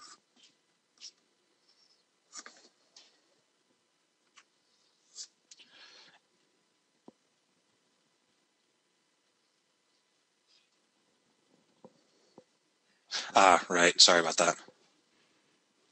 I love how awesome your sentences read with the help of IntelliSense. I typed some of this out of memory exception before you changed it. Yeah, sorry about that. It's just no. It's good. It's good. Yeah, go ahead and take the word or the part int out right before on line 68 still. See right there, it's looking for the method get double input, but int is still in there. So you still have get int. Yep, there you go. Perfect. All right, now let's scroll back up. Sweet. Almost. So if you hover over the squiggly on line 34, best overload has if you go back down to, I changed all the types of the methods to double instead of int. Miranda's going to punch you in the nose in a minute, Nelson. Yeah, I know. I'm sorry. So all of the types, just double click and copy, double. It's talking about the methods between line 48 and 66. Just change all those ints to doubles. And the easiest way to do it is just double click and copy and paste, so you don't have to type it all. Or do that. Or that.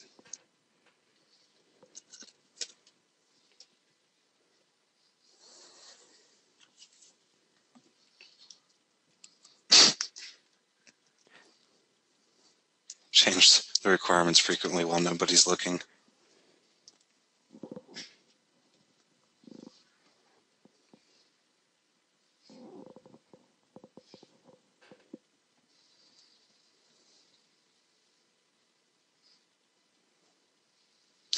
Yeah, again, I apologize. Generally, when I'm coding, you're also going to have to change the types of the parameters as well. Watch this. Let me show you something. Put your mouse over one of the double returns. The word double. Wait. I want to show you this.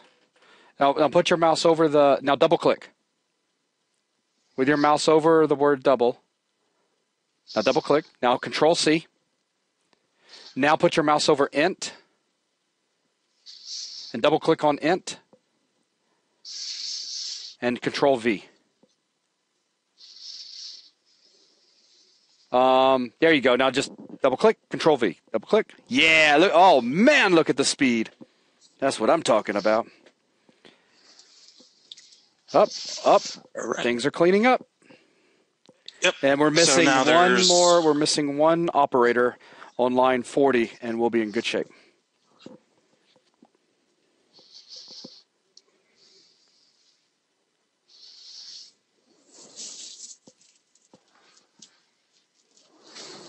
And I'll give you a hint. It's right before the word right.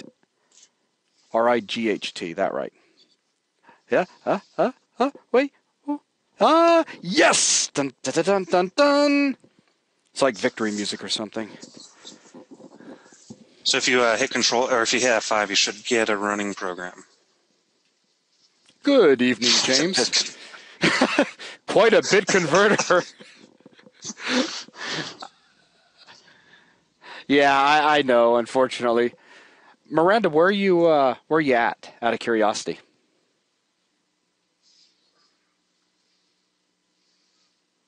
Oregon. Oh, cool. Very cool. Earth. Oh, thank heavens. I was afraid for a minute you might be from Mars with all that lag going on. Now that is an error in case you want to take out the double quotes.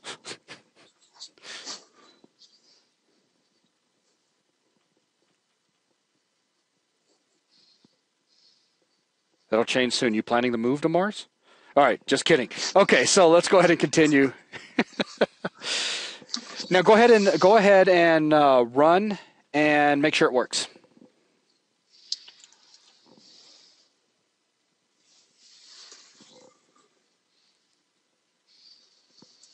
Up. Aww. So that's okay. Hit no. Double click. Oh, we're gonna have an extra speed of light there.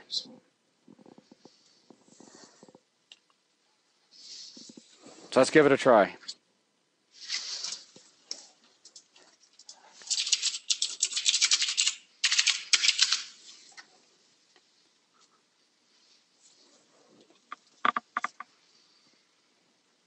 Did we? Oh, we're deep. There's the doohickey thing is up at the top. Or there you go. Hey, Nice. That's good. So let's do a little. All right. Nice.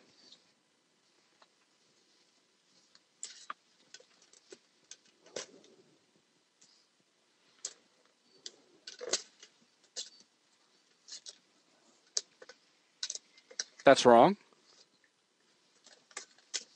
Did I forget how to subtract? No.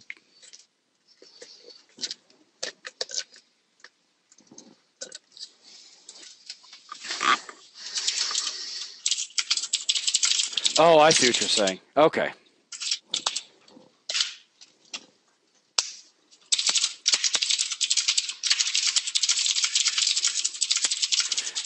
Okay, thank you very much. And Nelson, if you want to pull back over to your screen. Awesome. And thanks for working with us, Miranda. You did great.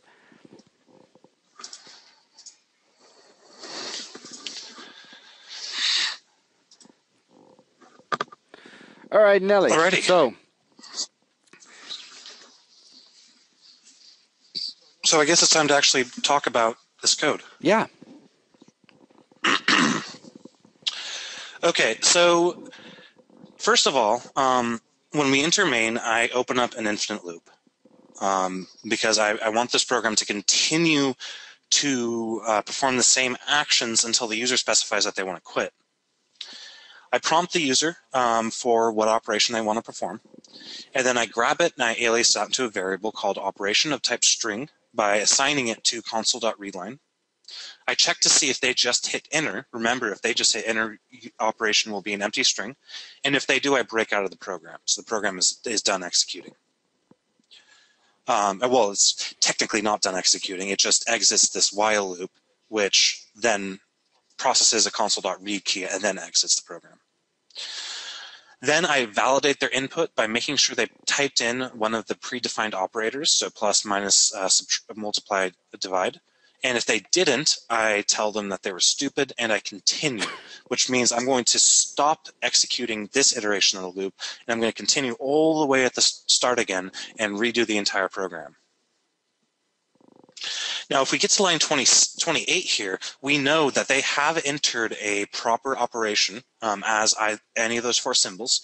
So we can go ahead and start using the methods that we put together. So the first method, I wanted to have our input be validated properly, but I didn't want to write this code over and over and over again. So what I did was I abstracted it into a method. And I did so by identifying what parts of the method need to change depending on who's calling it, in this case, the prompt, which takes the form of a string parameter. And finally, what type of data is going to be returned by this method once it successfully executes. In this case, it's going to be a double. So then I enter another infinite loop where I continuously prompt the user for some sort of data. Remember, the prompt is irrelevant to the method itself. It's defined by whoever calls it, meaning we can reuse this method in a lot more different cases. Then I simply do a double.try parse, pass in console.readline, and if this method call succeeds, it'll return a true. And if it returns a true, we enter the if statement, we return our result. If it returns false, we do not enter the if statement block, and we continue iterating or executing this loop in this next iteration, which case we'll prompt the user again, get the result. If it's valid, we'll return it. Otherwise, we'll continue and continue and continue and continue. So once we've done this method twice, so that's the power of methods right here. We were able to use this same piece of code twice, given a different prompt, and we were able to get a result back from it. Then I create another variable and assign it to 0. The reason I assign it to 0 isn't arbitrary at all. It's because if I did not assign it to 0, the C# compiler would not know that it's definitely assigned and would throw an error when I tried to reference it. Then I switch on the operation. So in the case of them entering a plus, I set the result to the invocation of add, given the arguments left and right. And remember, left and right are the two variables that got returned from the get double input method. If it's subtraction, we simply set the result to the subtract method. If it's multiplication, we set the result to the multiply method. If it's division, we set the result to the divide method. Now, these individual methods, very straightforward. Each method takes in two double parameters and returns a single double result. And they're all one-liners. So double add, double left, double right, returns left plus right. Subtract returns left minus right. Multiply returns left times right. And divide returns left divided by right. Very straightforward methods. And that allows us to, clean up this code. And, maybe addition wasn't built into the C# programming language. So maybe this code was, 2 billion lines long for whatever reason. With aliasing them out to methods or abstracting them out into methods, we now do not care necessarily about the implementation of what constitutes addition. We just care that some other piece of code knows how to do it for us. So we get a very nice, clean, straightforward switch statement that allows us to continue on executing our code without actually knowing the intimate details of how our other pieces of code operate. At the end of this, result was set to something. The reason that's logically true is because if operation was not in this white list of characters, then it was already the loop is already continued on line 25.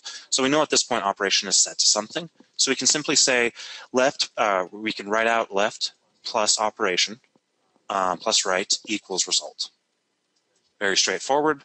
And then we continue the loop and continue the loop, continue the loop, continue the loop until the user just hits the enter key, because that would result in an empty string, and we break out of the loop, which would result in main invoking console.read key and then the program terminating.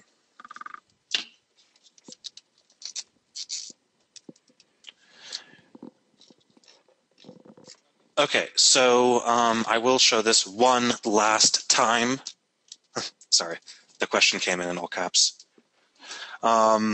This method is going to take in a string prompt and return a double. So that's the most important thing about at least reading the signature, is you got to know what the method takes in and what it returns, and then of course its name, get double input, should be fairly straightforward. Now it enters in an infinite loop.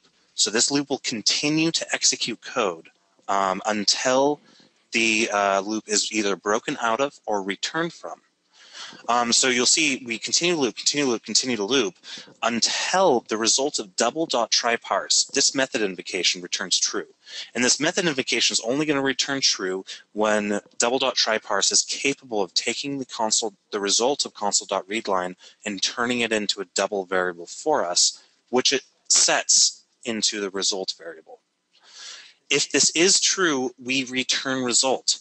This means we take execution and we stop it for this method, and the method immediately terminates, and the result of invoking the method becomes whatever we returned. Because this happens, this ignores loops. The return statement does not care about loops. It does not care about indentation or any other construct of the language. It will just stop the method, period. Dead ends tracks, no more method. So that's how the return works in this case. And I hope that is straightforward. Did I answer your question, TJ?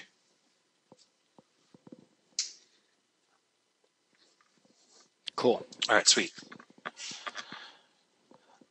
Okay, so so that bool never becomes false. Oh no, this boolean right here, this is a constant. Yeah, it's not.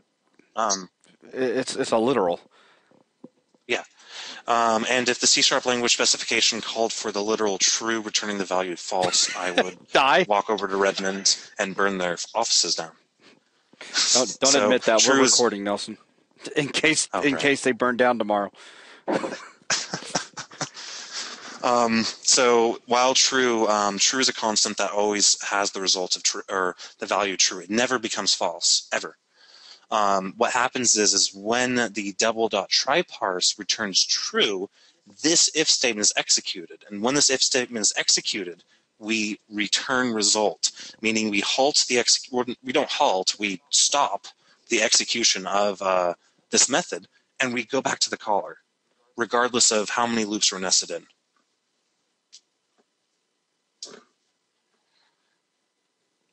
So does that make sense, Nato?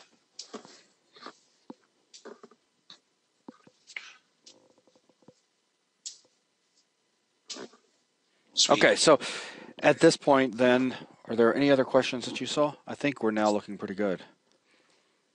Because now let's. We did get a question actually that I was meaning to answer, but I forgot about. How would you parse and calculate everything from one input string, i.e., 1 times 2? See, I was, funnily enough, when you set the project, I was expecting you to be talking string concatenation and substrings and similar. Nah, well, that brings in a whole thing of parsing, Yes. Yes. Which is a very big thing. Yeah. Yeah. No, I mean, if you're in the MMO, you can check out the Antler stuff. That'll teach you how to actually understand that type of syntax. That'll teach you to ask difficult questions. It's not as easy as you think, by the way. Like when I started programming, I always assumed that string parsing was trivial, but it really isn't. So let's. Um, The next thing I wanted you to go ahead and talk about was just now we can put meaning behind the word local scope for variables. mhm. So let's make sure they have a clear understanding of how variables defined within or declared within a method are local to just that scope. I'm going to go up and fire up another project for that Okay. because I don't want to, in case people want to jump back into that code, I don't want to mingle Yeah. it. Okay. Actually, you know what I'm going to do? What are you going to do? I'm going to do this. Ready for this?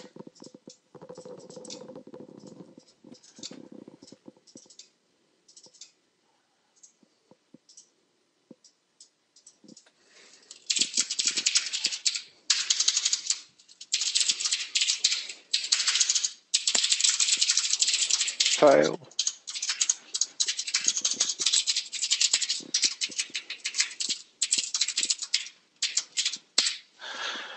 Okay, so what's the output of this program, everybody? Sorry I had to jump into Notepad, but I didn't want any cheating from... Nope. Yeah, from Visual Studio itself.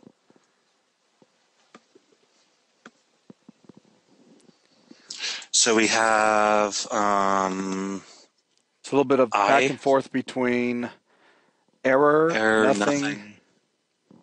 0, will not compile, I is not defined in the scope, I does not exist.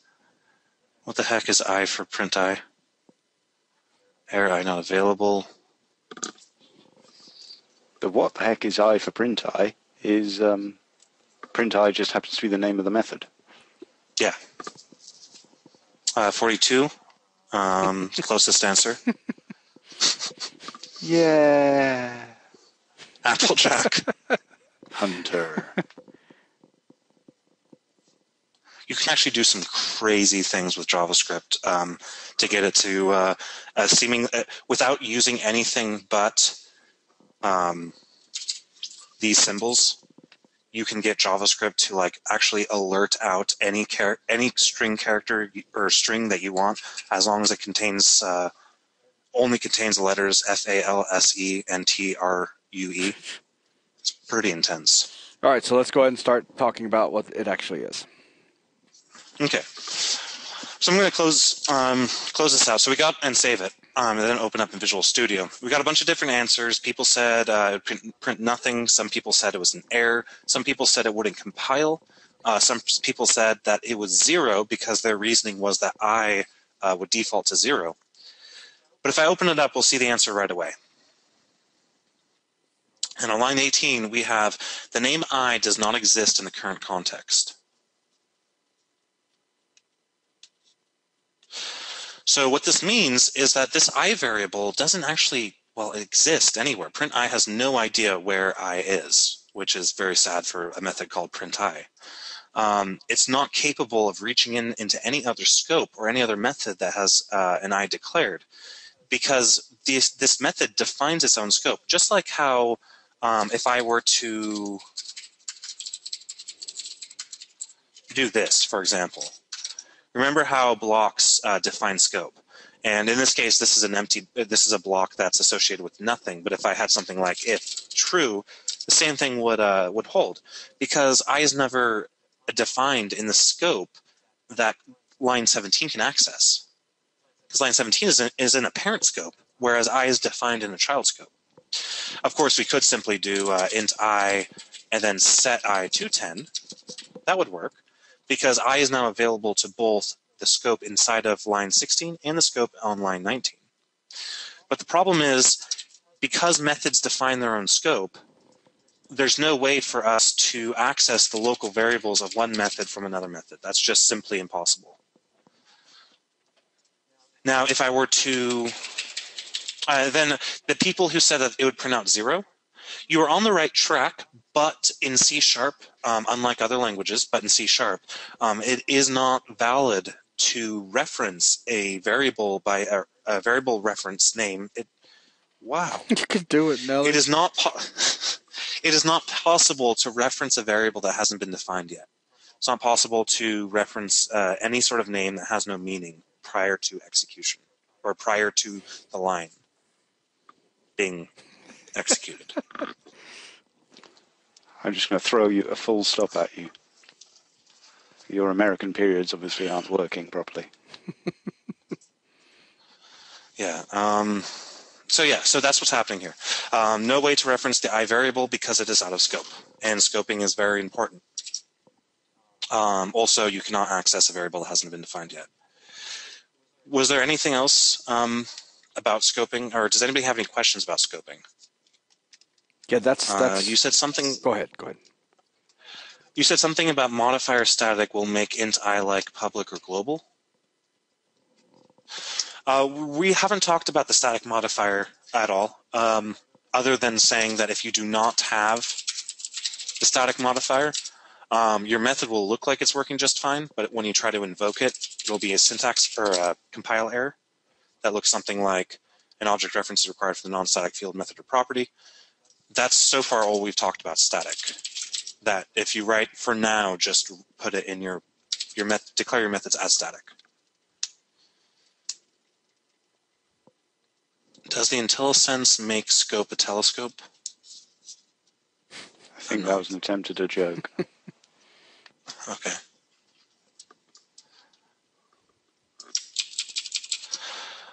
Oh, can you declare variables with... Jason's up to you. Hey, Enrico, we will get back to that. Yeah, too much for now. Is that on next week's list? Is that week 6? Without going back and looking, I'm not for sure. It'll be on one of the two, I thought. Yes.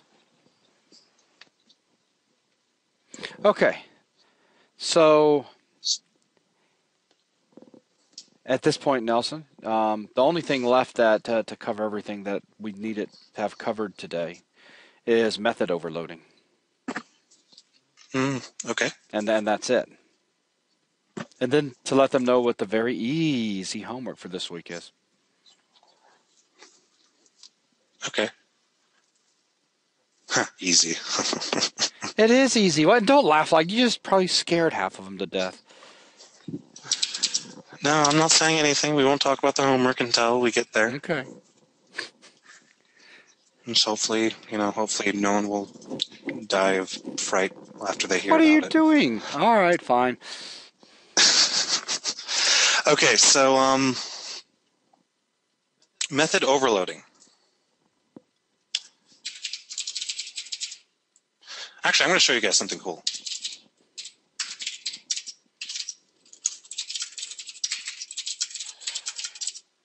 This is just kind of an aside, but I just want to, it'll make...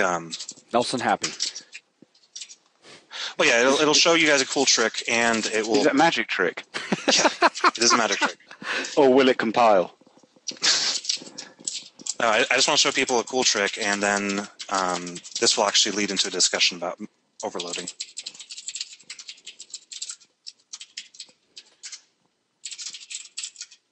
Doing a what?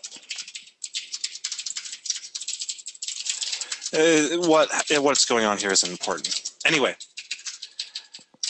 Okay, so what we have here is we're using read key a little bit differently than we've ever used it before. I just wanted to point out that you can actually use it. If you do console.readkey.keychar, you'll get a character back that is a character that the user inputted. So you can do some really cool stuff with it. If I run this program, I can say A doing A, B doing B. Then I can type in a bunch of stuff that doesn't actually do anything, but the second I hit A, it'll say doing A, doing B. So with read key, you can get some really interesting user experiences with the console. So is everybody kind of good with what's going on with this code here? Just as far as how read key returns the character that was hit.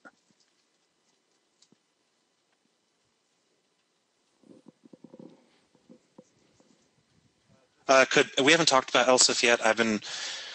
Every time I have to not use else if, I die a little on the inside, but I don't want it. That syntax can be confusing, and it will lead people to have headaches.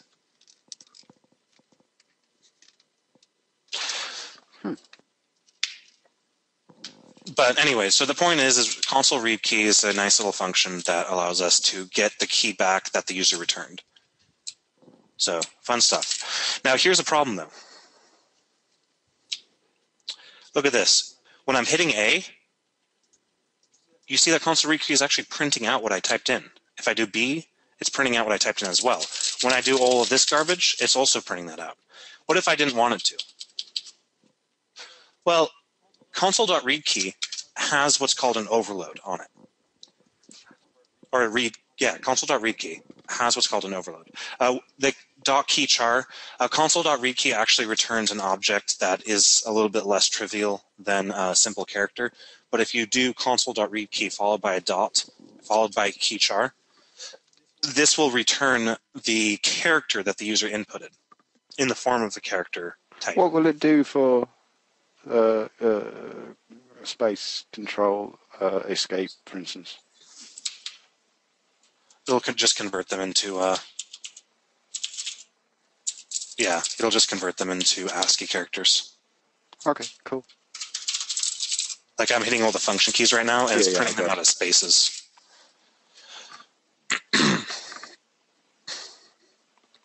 Okay, so console.readKey actually has an interesting overload. And the reason it has an overload, or the reason we can see it has an overload, is when we open up the parentheses, you see that the IntelliSense window comes up with this one of two, and these little down and up arrows. You can also use the up and down keys on your keyboard to scroll through all these. So whenever you see that there's this little list right here that you can scroll through, what you're looking at is a list of method overloads. A method overload is a distinct method that has the exact same name and a different parameter list. All a method overload is it's another method with the same name, different parameter list, and optionally different return type. So you'll see that if we scroll down, there's another overload to this read key method that accepts a Boolean called intercept. And if you read the documentation for it, it says determines whether to display the pressed key in the console window. True to not display the key, otherwise false. So instead of doing console read key, I can do console read key and pass in true. What's happening is this is performing a distinct, different method invocation than if I just had done console read key. The C# compiler looks at the arguments I'm passing in, and it tries to determine the best match as far as which overload to actually invoke. So when I don't supply any arguments, you'll see that it defaults to this overload simply because it's the best match. If I provide a Boolean argument, it'll default to this because, well, the Boolean argument matches the parameter. So now if I actually hit F5, you'll see that I can hit all the keys I want, but I don't get any output. But if I hit A or B, I get, doing A or doing B. So what's happening here again is that console read key, we're invoking a different entire method based off of whether or not we passed in a value. So at least as far as defining your own overloads, they're very simple.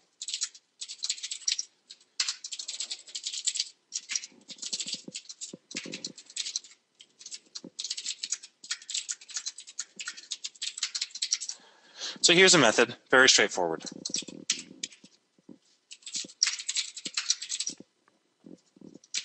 Here's another method.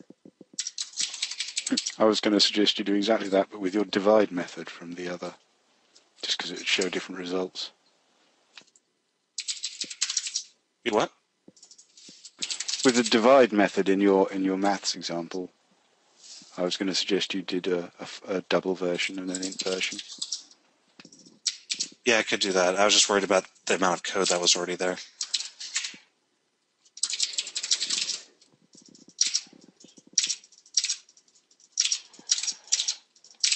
Okay. So does everybody kind of see what I did? I have 1, 2, 3, 4 methods, and each method has a different parameter type. But the same name. That's the important thing.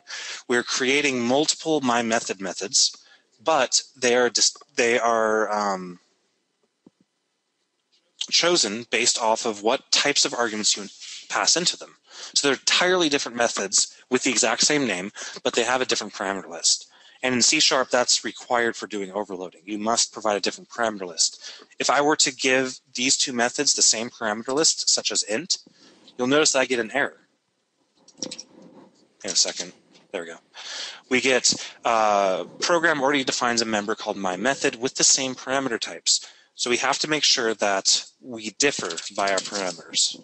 What if you had it an int, but it was a static int method, for instance? Oh, you mean overloading based off return?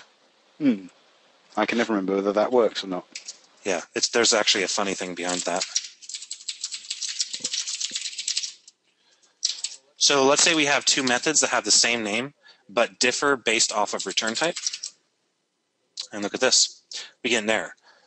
Or, of course, we get an error. There we go. We get a different error.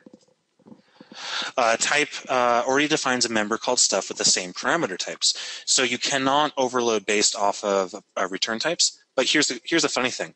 You can in IL. The actual CLR will let you do this. The C# language itself will not let you do this. But if you actually wrote methods in IL, you could overload based off return. I just think that's kind of funny. Because in IL, when you invoke a method, you have to give its entire signature, including the return type. But in C#, there's no way for there could be a way for the compiler to infer what the return type should be, but that would just be way too complicated. Fair enough. So now if I go ahead and type in my method, you will see we get this little list again, just like what we saw with console read key, just like what we see with console write line. And you see if I pass in an integer literal, that's valid. If I pass in a double literal, that's valid. If I pass in a float literal, that's valid. I should probably just change the value. Wow. Yeah, that made it a lot clearer. And then if we pass in a Boolean literal, we get that. So now if I run this program, you'll see something cool. The C# compiler determined which one of these methods to invoke based off of how well it could match your argument list to your parameter list. So in this case, completely distinct methods were invoked, even though they have the same name, and the call sites look very similar. The difference is that the C# compiler was able to determine which one of these overloads should be executed, given the type of the value that was passed in as the argument. So, any questions? Why would we want to do method overload? Wouldn't it be confusing? Well, that's a good question. A common one, actually, Gav, I will type out what Gav was suggesting a second ago, because I think that's a good example. So do I.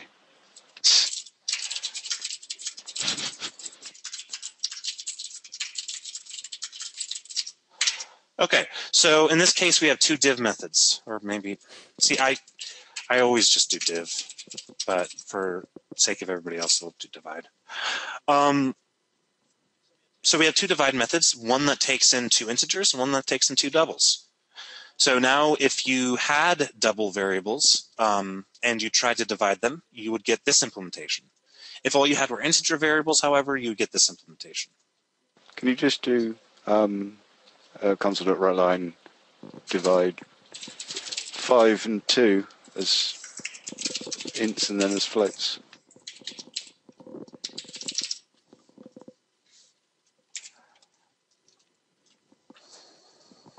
So in this case, this divided 5 and 2, but as integers. So it invoked the method I declared on line 23, which treated these as integers. And remember, integers cannot have a decimal component. On line 18, however, I passed them in as double literals by adding the D suffix to them. As a result, the divide method that I declared on line 28 was invoked, and you see that we get the proper precision. Not only that, if I were to hover my mouse over this divide, you would see the signature is int, divide, int left, int right.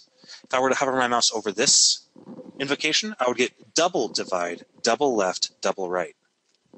Now, what happens if you do the same line again, but with 5, you know what I'm going to say, as an int? And 2 as a double. At this Will it point, just assume that's a double? yeah, Or will it throw an error? this gets into a very, very complicated section of the specification that determines overload resolution. And it becomes will go with more precise in this case. Yeah, it'll generally default to going as precise as it can. The C# compiler will try not to lose data, because if it passed this into the integer version, it would have lost data. Okay, cool. I don't want to go too far beyond what you have planned. It's just as you were parsing it, the whole int division thing is a good way to get very odd errors to find. Yeah, I haven't even memorized the specification on operator or method overloading, because it is very convoluted when you get into edge cases like this. Okay, so there's another example of when you would want to use method overloading, such like static int get int from console, string prompt. I'm just gonna cheat. I'll be right back.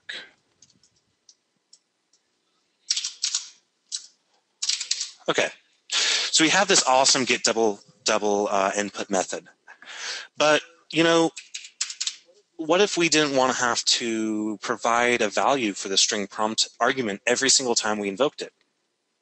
Operator overloading gives us the option to provide another implementation that does not take in any arguments. So the reason this works is because, and it's erroring because I'm not returning anything, not because the signature is incorrect. The reason this works is because this method does have the same name, but it has a different parameter list. In this case, the method has a string prompt parameter, and in this case, this has no parameters. So what I can simply do is say return get double input, enter a double. So now when I invoke this code, I have two options. I can provide nothing, or I can provide a prompt. In the case that I provide nothing, the default prompt is going to be used because of the way I set up the code. Enter a double. So it's not required that this method is written in terms of this method. For example, I could have just as easily have done this if I wanted to. These methods are simply bound because they have the same name. So they allow you can overload depending on whether or not you want to pass in a string or not. But in this case, it generally always is better to write one method in terms of another. So the least specific methods are written in terms of the most specific methods. So it would definitely be preferable to write this implementation in terms of the other one. That particularly happens if you start getting into 3D like graphics operations, because if you're calculating, doing something like quantizing a vector, then you can write a float quantize method and then just call it for the x, y, and z of the vector, and just as an example. Yeah, definitely when you start working with different types, different precisions of types, overloading becomes very important.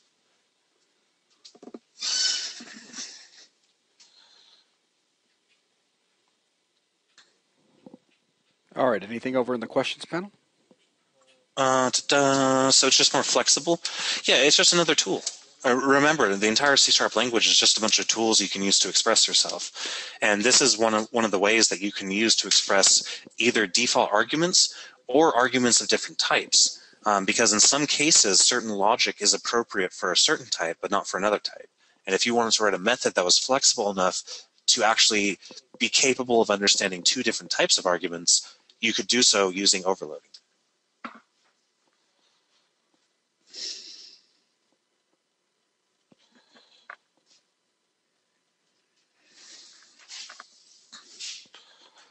Streeter, Miranda, I saw Sigh, yet another video I'm going to have to rewatch.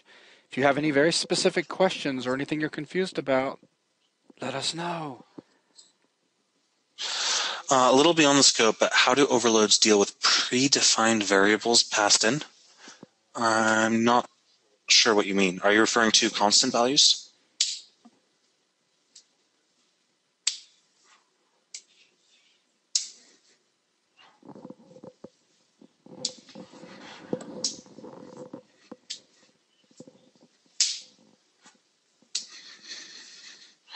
As in the variable type var. Oh, so are you asking something like, if I did var left equals get double input, var right equals get double input, and then finally console.writeLine divide left and right? Are you referring to something like this? In this case, remember that var is still compile time, and it's still the exact equivalent of you specifying the type explicitly. In this case, because get double input returns a double, the C# compiler sees that you are assigning an implicitly typed variable to a method invocation that returns a double. And it's going to know to make this var a double.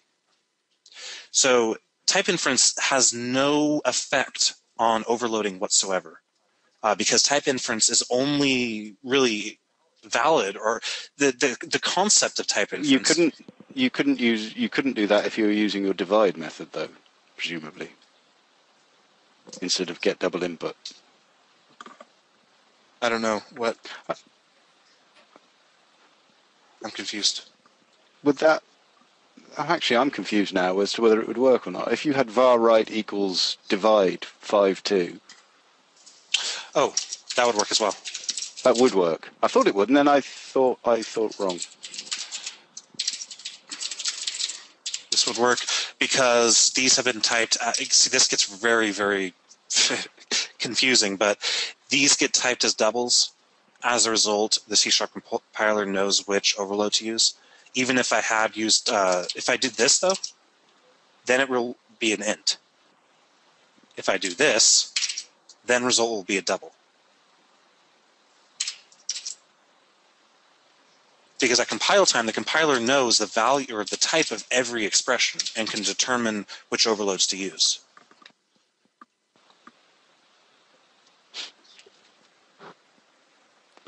So is everybody good on overloading?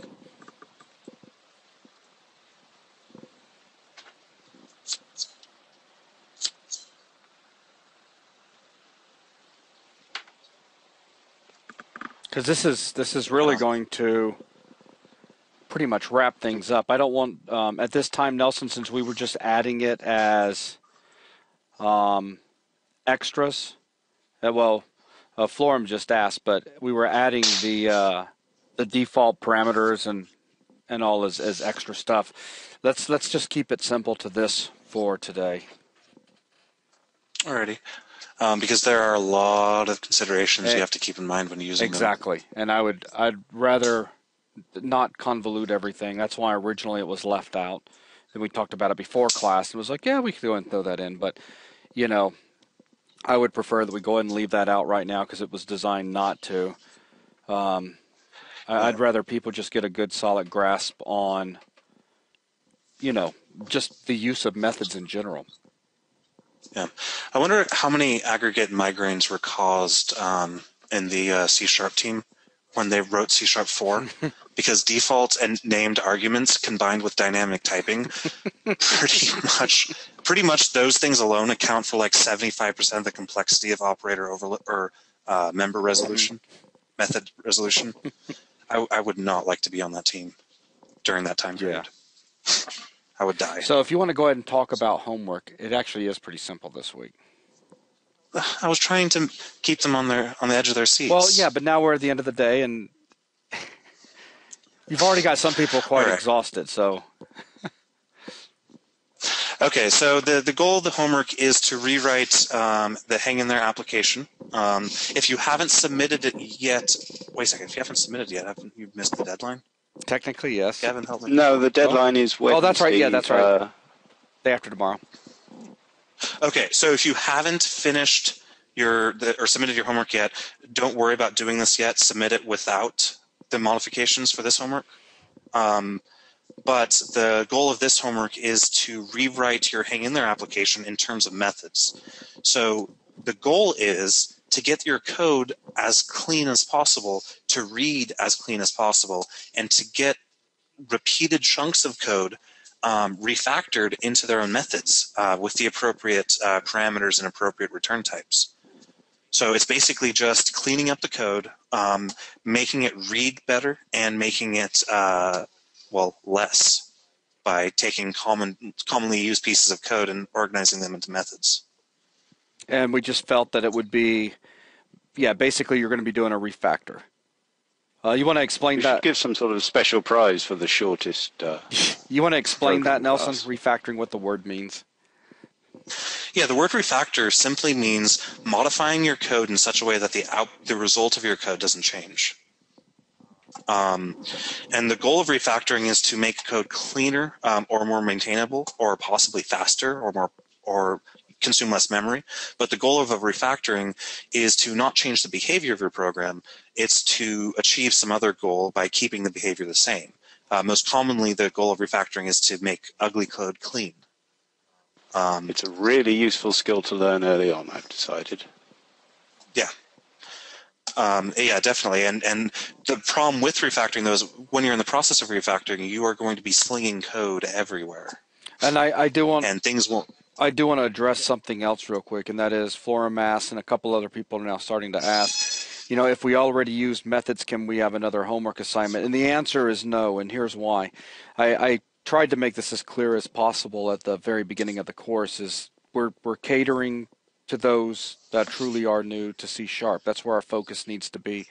And if you already did an assignment with using methods and all, that's fantastic. But that also your skill set is a little bit ahead of where it needs to be. Or with some of you guys, it's a lot ahead of where you need to be for this particular class.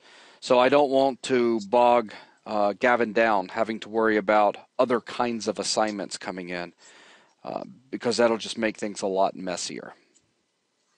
I mean, this is a beginner class. I mean, if somebody was to jump back, if somebody was to jump back into like kindergarten or first grade, and they have all the experience all the way up through college, and then the teacher's like, okay, for your homework assignment, you need to spell these little 3-letter words, and, but, can, it's like, can you give me a much more complex homework assignment, because that's old school.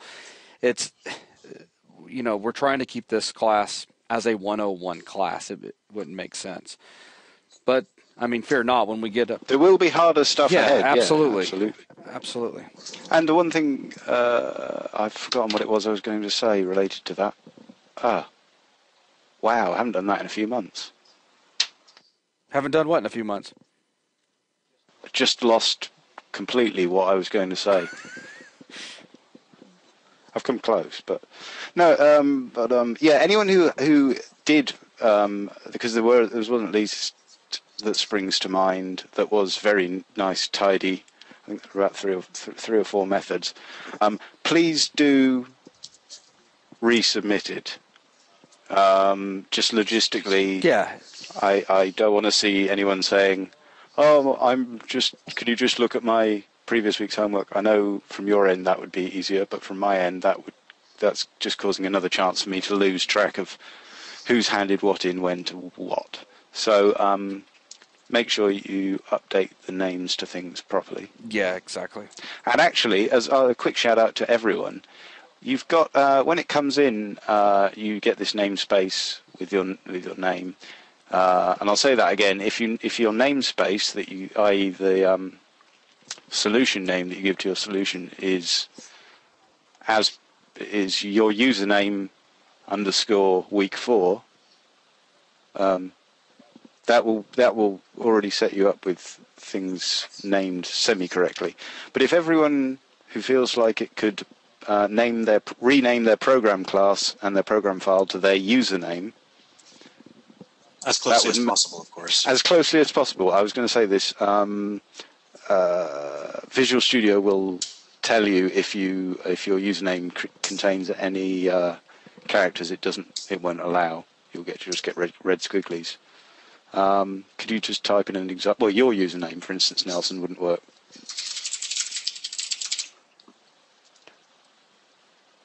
Because you've got, And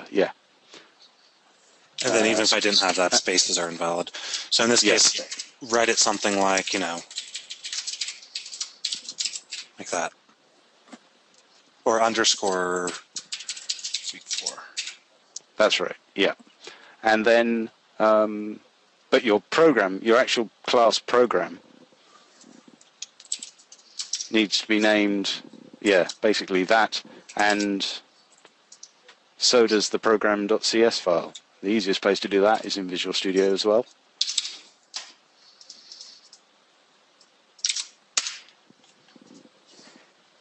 If you do this, and then just zip up your .cs file and send that, you will successfully submit your homework, provided you get the subject line right.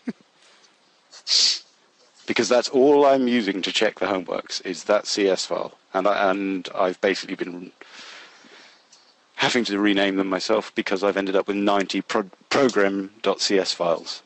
That will make the turnaround very much quicker for the half dozen or so of you who have been eager for updates on their homework. Cool. All right. Well, Nelson, is there... Yeah, no Slin, no CS Proj. I was going to say, Nelson, if there's anything else that... No? I mean, we can talk about generic methods. No. Nice try. No, I think that's going to pretty much cover everything that we set out to cover today. And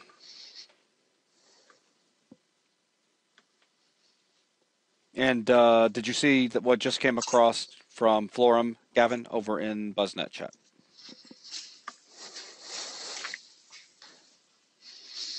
Gavin? Sorry, it was muted. Can I talk about your homework too? I could. What do you want me to talk about it? Change a simple math sign for... Oh, you would have been one of the crowd who did it in ascending order. There were 4 people, Jason, who did it in ascending order. Are we expecting resubmissions? I would. I would just... Decision up to you. I personally would just point out to them that, the symbol just needed to go the other way. And just write a little bitty paragraph thing explaining the difference. And then just use that paragraph for all 4 people, so you don't have to... That's cool. I'd pointed it out to them, but I will point it out to them, but I didn't as long as, PM them yet because I wanted to ask what you wanted done about them. How hard did you want me to beat them, essentially? No, as long as they understood the... as long as they got the bubble sort right, then you can just point out where they... it's like someone who turned in their homework and they didn't get a perfect grade on it, but, they did it right. It is a 101 class, so we don't have to expect... some people may not be familiar with the difference between ascending or descending, or just got it simply confused in the order things were being placed. I'm very much allowing you to persuade me to your way of thinking based on the fact this is a 101 exactly class. With a lot of these conversations that we have, and I'm sure people out there have already realised this. I'm very much of the opinion that rules are rules. Well, later when we get into the rules. they've some people in this class already have enough stress just trying to grasp the language and thinking logically. But when we get into later classes, like a 200 series class, that's when things are going to really start to become much more strict. Yes, Moose. Just the CS file. The reason I changed the instructions to explain about to try and censor the whole thing was because of concerns over what happens when we've got more than one CS file. But for the moment, you really shouldn't be, the homework that we're asking to be done can all be done in your one file. But yes, no, that's okay. That. Well, we're going to go ahead and wrap things up again this coming Wednesday, so day after tomorrow, 7 p.m. Central Time. We're going to be doing another open office hours, so please join us. If you've got questions or you're getting stuck in homework, we'll also be going through the current homework, the homework that was given this last week, and explaining how that's being all put together. So again, please feel free to join us if you have questions or want to just come hang out. We will be here. I will have the link up sometime later tonight. It'll be available in the calendar system. Please make sure that you register for the webinar, though, so that you'll get the link and all that good information. Outside of that, anything else that either of you two would like to add quickly before we hit stop? No, I think I'm good. Okay, good deal. Well, that is going to conclude today's class. Once again, thank you guys very much for participating. We do appreciate it. And for those of you that will be joining us Wednesday night or Thursday night, we will see you coming up soon. Otherwise, we will see you next week. You guys all take care. Bye, everyone. See ya.